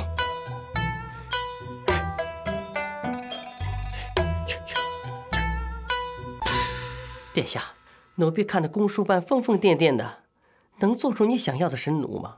哼，这人不可貌相。公输班是我大夏第一能工巧匠，若他都做不出来，那这世上就无人能做得出来了。殿下圣明啊，那咱就静候佳音。不必等了，乖乖认输就行了。九弟啊，你不在锦衣卫好好的养猪，怎么回来了？本殿下身为皇子，只要过了羁押盘问期，自然可以随意出入。倒是皇兄你，整天捣鼓那些没用的破兵器，还不如去养猪。哟，这多日不见，又长本事了。我看是上柱国给你出了什么馊主意吧？哼，上次是我和老师大意，才被你有机可乘。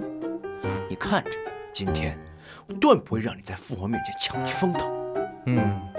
好，咱们走着瞧。皇上驾到！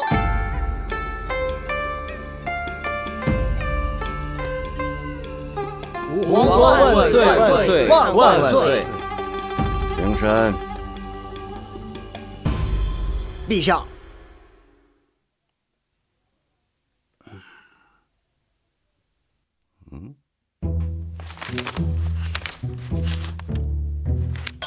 这个是小李飞刀，这个是暴雨梨花参，这个是血滴子，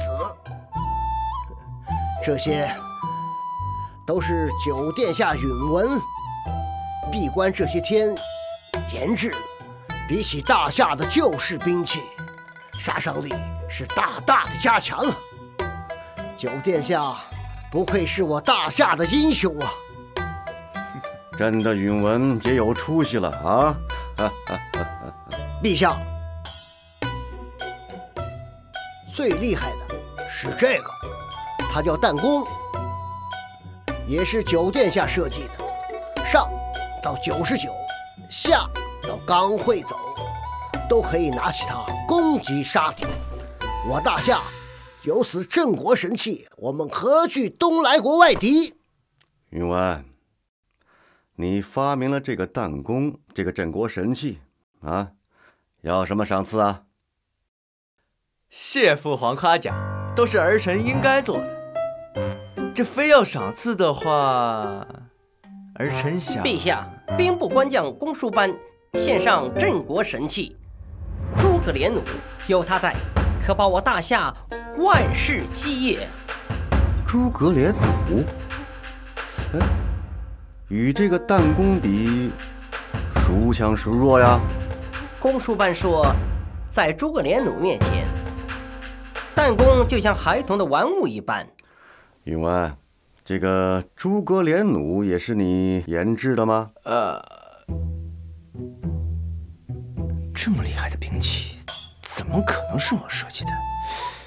不过这的确是个露脸的好机会。坏了，太子的兵器真做出来，不能让他在皇上面前抢了风头。这诸葛连弩也是九殿下设计的。允文，既是你研制的，就给朕演示一下。展示啊？不是你研制的？啊，自然是儿臣发明的，儿臣怎敢欺骗父皇？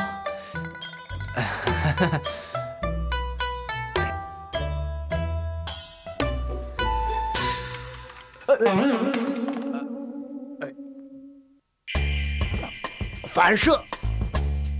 啊，对，陛下，九殿下设计的神器诸葛连弩、正反都可以设计，真乃是镇国神器啊！好啊，允文，你有如此的才智，使父王大开眼界啊！啊，彪儿，往后啊，跟允文学学。父皇，这学习嘛，还是要看天分的。这儿臣以为这太子之位还是能者居之吧。父皇，九弟这种小肚鸡肠的手段，儿臣可学不来。哈哈，皇兄，你这话什么意思啊？你聋吗？你冒认我发明的诸葛连弩，在父皇面前邀功，我不管你是受谁指示，都是臭不要脸。真让皇上知道是太子设计的，那我和九皇子都是迄今之罪呀！不行，打死也不承认。殿下，这诸葛连弩分明是允文殿下设计的，托老臣命兵部赶制的，怎么又成了您发明的了呢？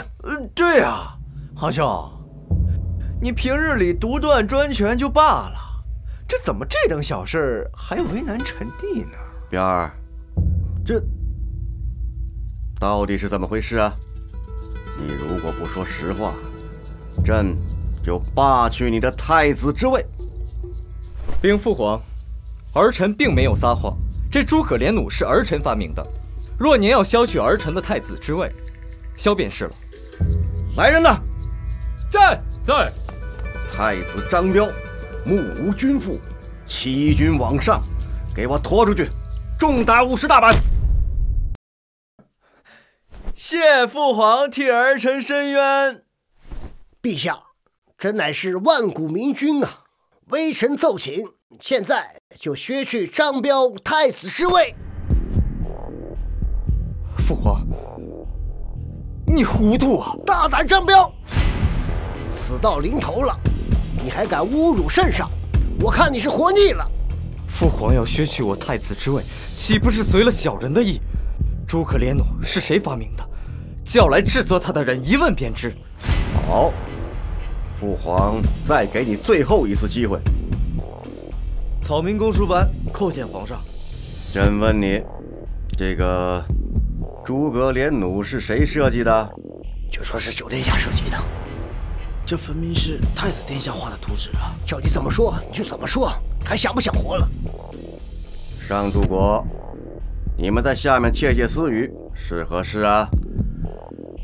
陛下，臣在嘱咐他一定要如实的讲来。陛下，草民真的不知道是谁设计出来的，草民只是按齐大人的命令行事。陛下，老臣不敢贪功，设计图纸正是九殿下设计的。大胆张彪，还有何话可讲？啊！父皇，巧言令色的分明是他们。诸葛连弩的确是儿臣设计的，儿臣可自证清白。哎呀，知错能改，善莫大焉。臣弟不怪皇兄，切莫争辩啦。老九，既然你说这连弩是你做的，那你可知道有一道致命的缺陷？笑话，我这脸弩精妙绝伦，哪有什么缺陷？这脸弩还真有缺陷。大胆讲来，朕赦你无罪。谢陛下，这脸弩劲道巨大，一般的牛津弦10个都用不到，草民也没法破解。老九，既然说是你设计的，那你说该如何改进啊？宇文，还不速速讲来？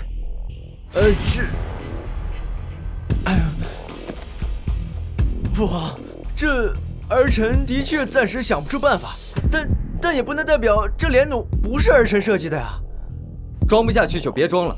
父皇，单用这牛筋确实不行，若牛筋和蛇皮加在一起做成弓弦，使用次数可达上百上千次。你胡说，怎么可能？真的？我怎么没想到？殿下，这脸弩还有一个缺陷，我用金刚做机身，笨拙又不耐用，不知该如何改进。这有何难啊？做成钨钢试试。这钨钢极为罕有，如何批量生产？炼制钨钢，本宫自有妙法。详学，本宫教你。殿下天才异禀，真是我大夏万民之幸啊！公输班，这到底是怎么回事啊？皇上，太子殿下对诸葛脸弩了如指掌，这必定是出自太子之手无疑。云文，这到底是怎么回事啊？启禀父皇，儿臣昨天没睡好，脑子忘掐了，记错了。上柱国，你来给朕解释解释。老臣也是老眼昏花，这记忆也衰退了。好啊，既然你老了，那兵部的事情就让彪儿代替吧。可是，皇上圣明。父皇，儿臣设计了这么多，这太子就凭着一件兵器就执掌兵部，儿臣不服。你还有脸说？父皇，老九制作的这些兵器，那不是郑国的武器，那是亡国的祸害。父皇，儿臣一片赤胆忠心，怎么可能做亡国的祸害？你切莫听他花言巧语。两军作战，短兵相接，近距离作战应以劈、砍、刺、探式武器为最优。你们这些武器，都是江湖上流传的暗器，怎么能做郑国的神器呢？有道理啊，九弟。本宫不知你为何恬不知耻的要大夏生产这样的武器，但这些不是亡国的祸害，是什么？父皇，儿臣怎么可能有反骨啊？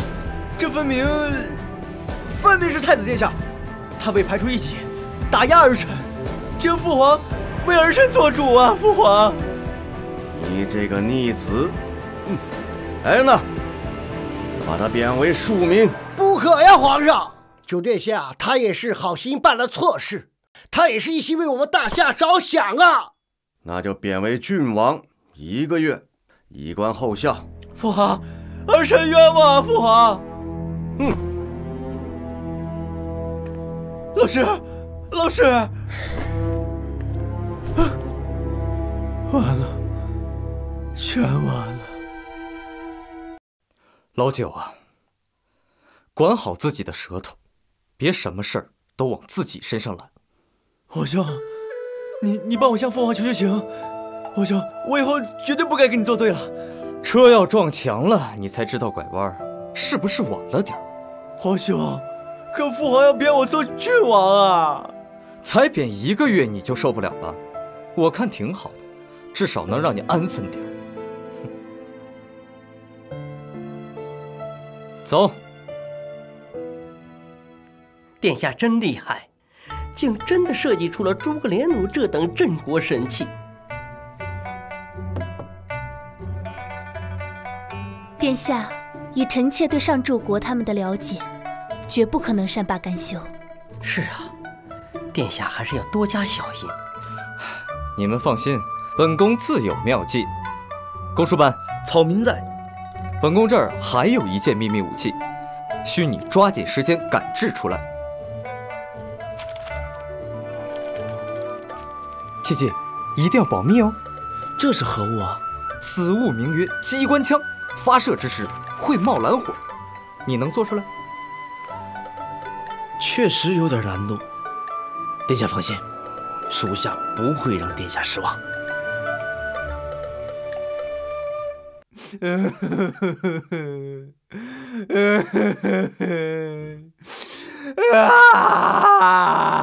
别哭了。老师，那太子欺人太甚，这往后我还怎么在宫中行事啊？张彪，你不仁，就别怪我不义。刺客白狼何在？属下在。明日命你前往东宫，不得有误。是。殿下，殿下，您要的机关枪，草民给您做好了。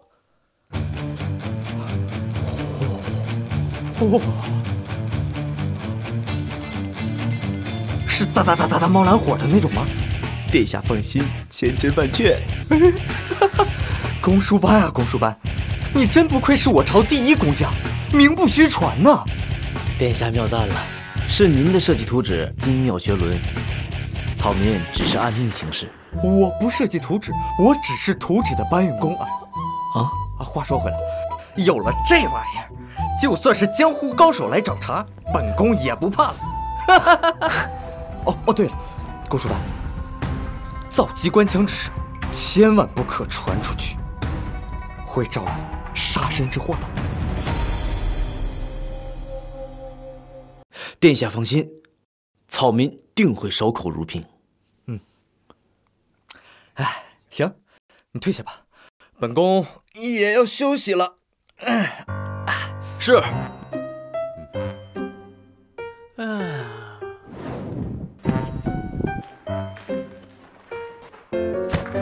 让这个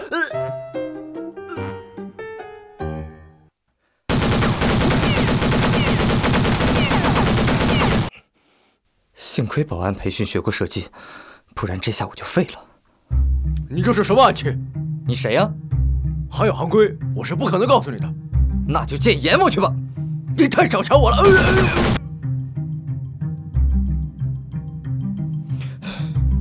小样儿，你不说你是谁，我也知道你是谁。殿下，殿下，你没受伤吧？没事，拿着。把这刺客给我挂到午门上去，让文武百官都看看，这就是得罪本宫的下场。遵命。老师，大事不好了，刺客失手了。不可能，白狼是大夏第一杀手，不可能失手。白狼被挂在午门示众，你不信的话去看看呀。什么？没想到太子竟然如此凶残。老师，这些太子肯定知道是我们派的刺客，这接下来该怎么办呀？老师，你想想办法呀！怕什么？那白狼的刀上有剧毒，一旦暴露，他就会杀身成仁，绝不会供出我们。况且，我已经联络了东来国使臣2度进宫，太子他根本没时间搭理。东来使臣上次被太子羞辱，这回定能替我们报仇。我说你呀，今后行事低调点儿，少去招惹太子，出了乱子，还不是老夫去替你开屁股，我的九郡王。是啊，老师。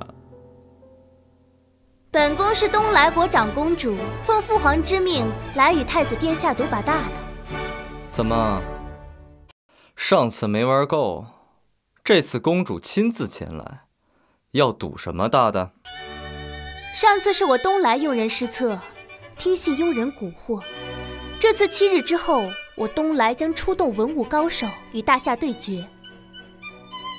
若我们东来胜2场，大夏割让2成；若大夏胜，那我们东来年年进贡，岁岁称臣。殿下，末将查明，东来国铁骑已兵临城下。哈哈哈哈哈！怕什么？有我们英明神武的殿下在，就算是东来大军压境，也不足为惧啊！难得你夸赞本宫，好，这个赌约本宫答应，不过要加上。太子殿下但说无妨。若东来国输了，公主留下，做本宫的暖床小妾。怎么，公主不敢？哼，反正你们也赢不了。好，那么本宫就答应。等等，既然太子殿下加了一条，我东来公主也要加一条。若大夏输了，太子殿下随我回东来做奴婢。大胆！我大夏太子岂能亵渎？苏将军不必拘泥，没有赌约焉成赌局？本宫答应你便是。好，大夏太子果然有格局，咱们7日后见，告辞。殿下，东来国上次金殿受辱，这次比试来势汹汹，境外又有100万铁骑逼近，你怎么就这么轻易答应了他？鹿死谁手还不一定呢。哦，那老臣就提前祝贺太子旗开得胜。苏将军在。你速速派人去边关镇守，看这场比试谁敢捣乱。呵呵，殿下，此次比试对你来说可是个大好的机会啊！学生不明，请老师赐教。东来国与我国频繁摩擦，此次比试来势汹汹，势必关乎到两国的国恨家仇。如果殿下能在这次比试当中拿下比试，那都不用父皇宣旨，全天下人就知道谁才是真正的皇位继承人。哈哈哈哈，然也。可老师，若是我赢不下比赛，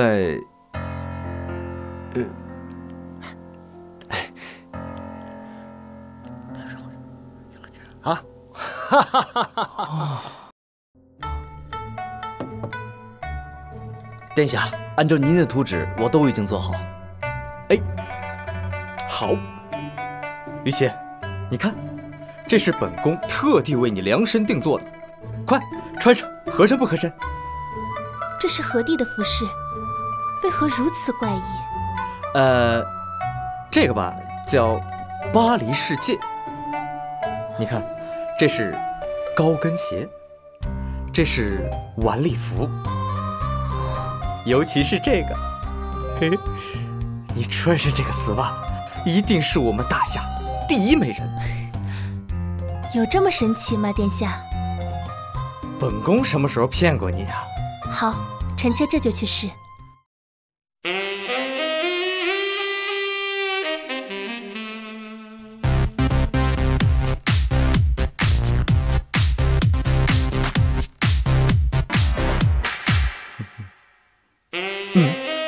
瞧你这没有出息的样子。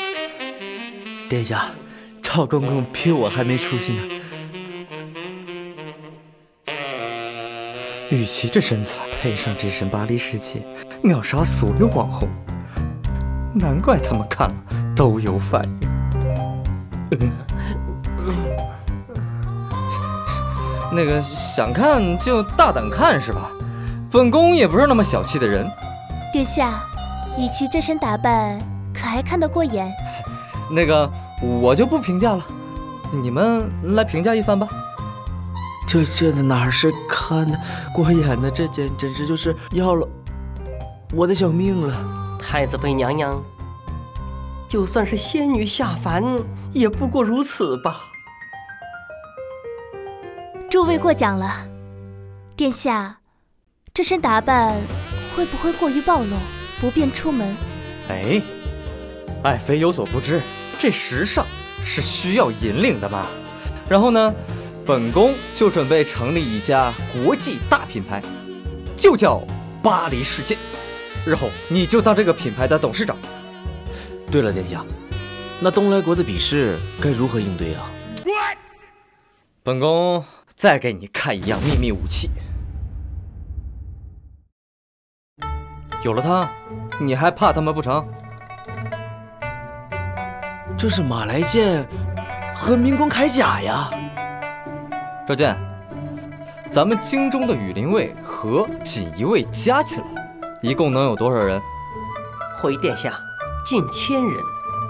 好，挑出100个精兵强将，让他们都配上这马来剑和明光铠甲，还有咱们的诸葛连弩。那这些加在一起，战斗力会是多少？马来剑削铁如泥，明光铠甲坚不可摧，再加上诸葛连弩，抵挡上万军队不成问题。好，日后本宫再教他们3-3制和3猛制的战术，杀他个片甲不留。3-3制3猛战术是什么呀？这个你不需要知道，你只要知道它是很厉害的战术就可以了。想当年，我们大夏就用这一套战术，抵挡了日寇数百万的侵略兵。怎么样，厉不厉害？厉害，厉害呀！可殿下，东来国不止武力超群，文学方面也是造诣颇深呐。殿下能写出千古绝句《黄鹤楼》，还会畏惧他小小东来文士不成？爱妃过奖了，本宫不单会《黄鹤楼》，还会唐诗300首和宋词300首。到时候我还就不信了，他们能写得过我。这2本书，臣妾倒是闻所未闻。想学，本宫晚上教给你啊。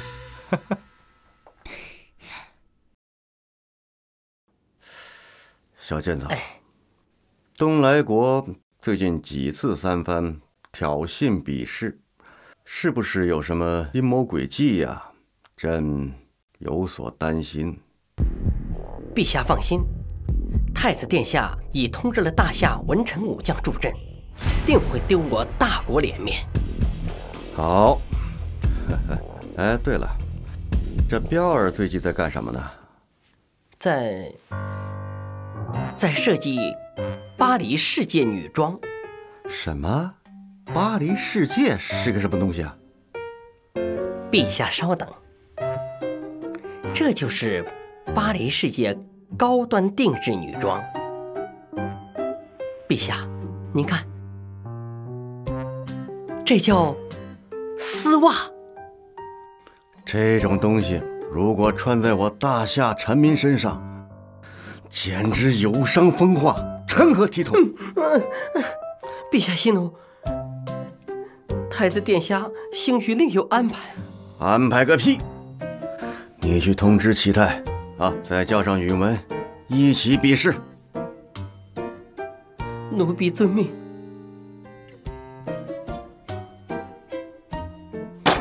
这个张彪，倘若大夏输了，朕定要治他死罪。皇帝陛下，今日我们先行文斗，规矩由我东来定。若东来获胜，大夏俯首称臣；若大夏胜，东来归入你大夏。陛下意下如何呀？君无戏言，朕当然同意。此前我东来国来使，太子殿下出尽风头，这次恐怕要乘胜追击了吧？不，今日先由我允儿出战。九殿下张允文，本殿才疏学浅，却没想到名声都传到东来国去了，实在惭愧，惭愧啊！哎，九殿下文武双全，声名鹊起，在诸多的王子当中，确实是数得上的头名啊！哈哈哈哈！公主若是害怕了，不妨现在投降也来得及。谁说东来要投降啊？诗仙李大白。草民李大白拜见大夏皇帝陛下。这位就是今日文斗我们东来选手诗仙李大白。这李大白诗文天下无双，是我的毕生偶像啊！与您比试诗文，属实是大白欺负人了。不如今日我们来比试对联，如何呀？皇子殿下先前还劝我投降，现在怎么自己反倒怕了呢？允文，问你话呢，还不速速答复？儿臣，父皇，儿臣无能，甘愿认输。李大白沉迷已久，实在是欺负人。若换作武斗，允文殿下定能扳回一局。未战就降，岂不辱我大夏威名？上主国，我大夏3000文状元可能迎战。启禀陛下，与李大白相比，这3000文状元根本就不值一提呀！臣等无能，请陛下恕罪。皇帝陛下，这局你们是认输了呢，还是认输了呢？行了，李大白，这逼也让你装够了。你，父皇，儿臣愿意为大夏出战。启禀陛下，既然太子殿下有如此的自信，不如就准了太子吧。好吧，死马当活马医。彪儿，朕准你出战。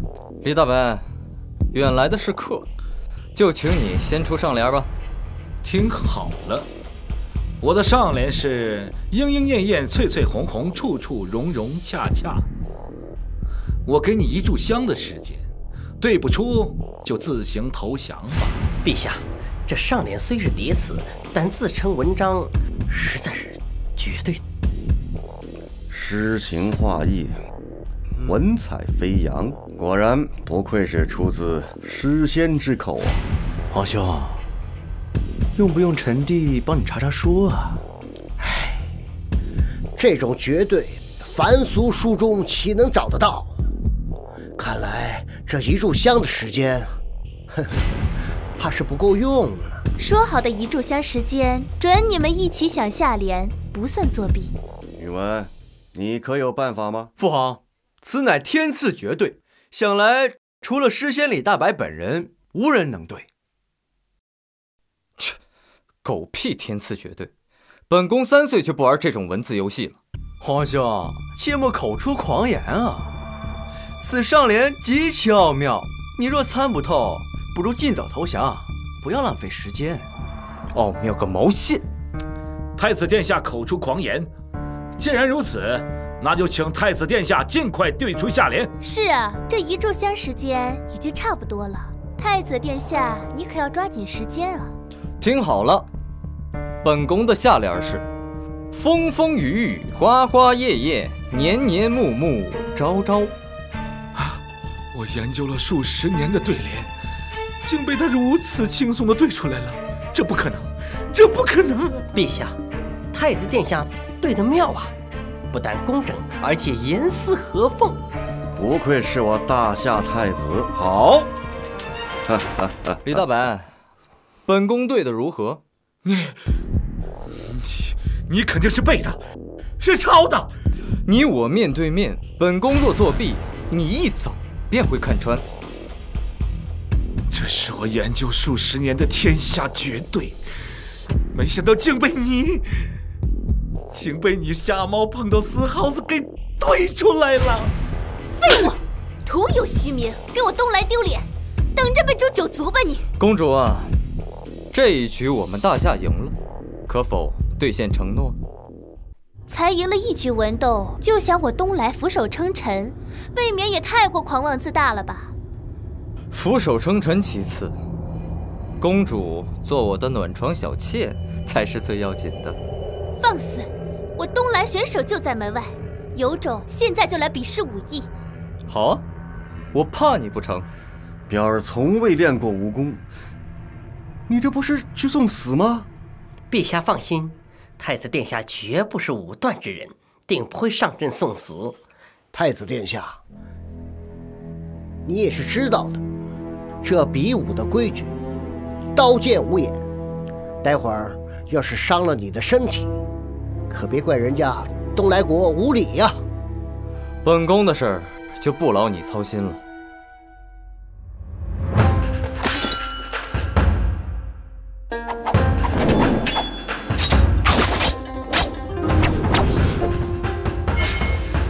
在下武完元，剑下不染无名之辈，请问阁下姓名？在下大夏太子张彪是也。我当是谁呢？原来你就是那个荒淫无道的废物太子啊！我的玄铁宝剑也是天山玄铁打造的，垂毛断发，削铁如泥，斩杀过大夏龙虎榜18名江湖高手，反正很牛逼。本宫杀你不用剑，召见。在。上枪。此乃蓝火机关枪，不干别的，专杀人。这玩意儿呢，专杀恶人，弹无虚发。今天杀你一点都不亏。你找死！再送一句话，武功再高也得知道怕。让我柳白猿害怕的人还没出生呢，可手！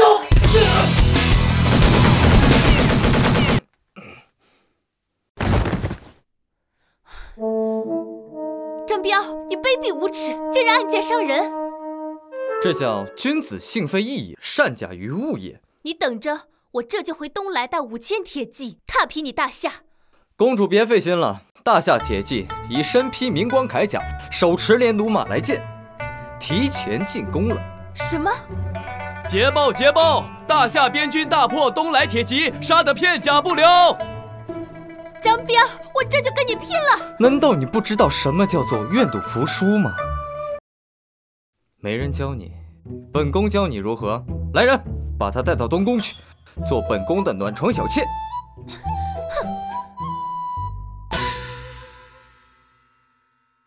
站住！九皇子跟上柱国想要去哪儿啊？诸位，这就是九皇子和上柱国叛国通敌的证据。皇上，都是七彩之老匹夫逼我的呀！我就九殿下，张彪，老夫有先王所赐的免死金牌，你们没权利杀我。本宫今天就当着观众的面把你给突突了。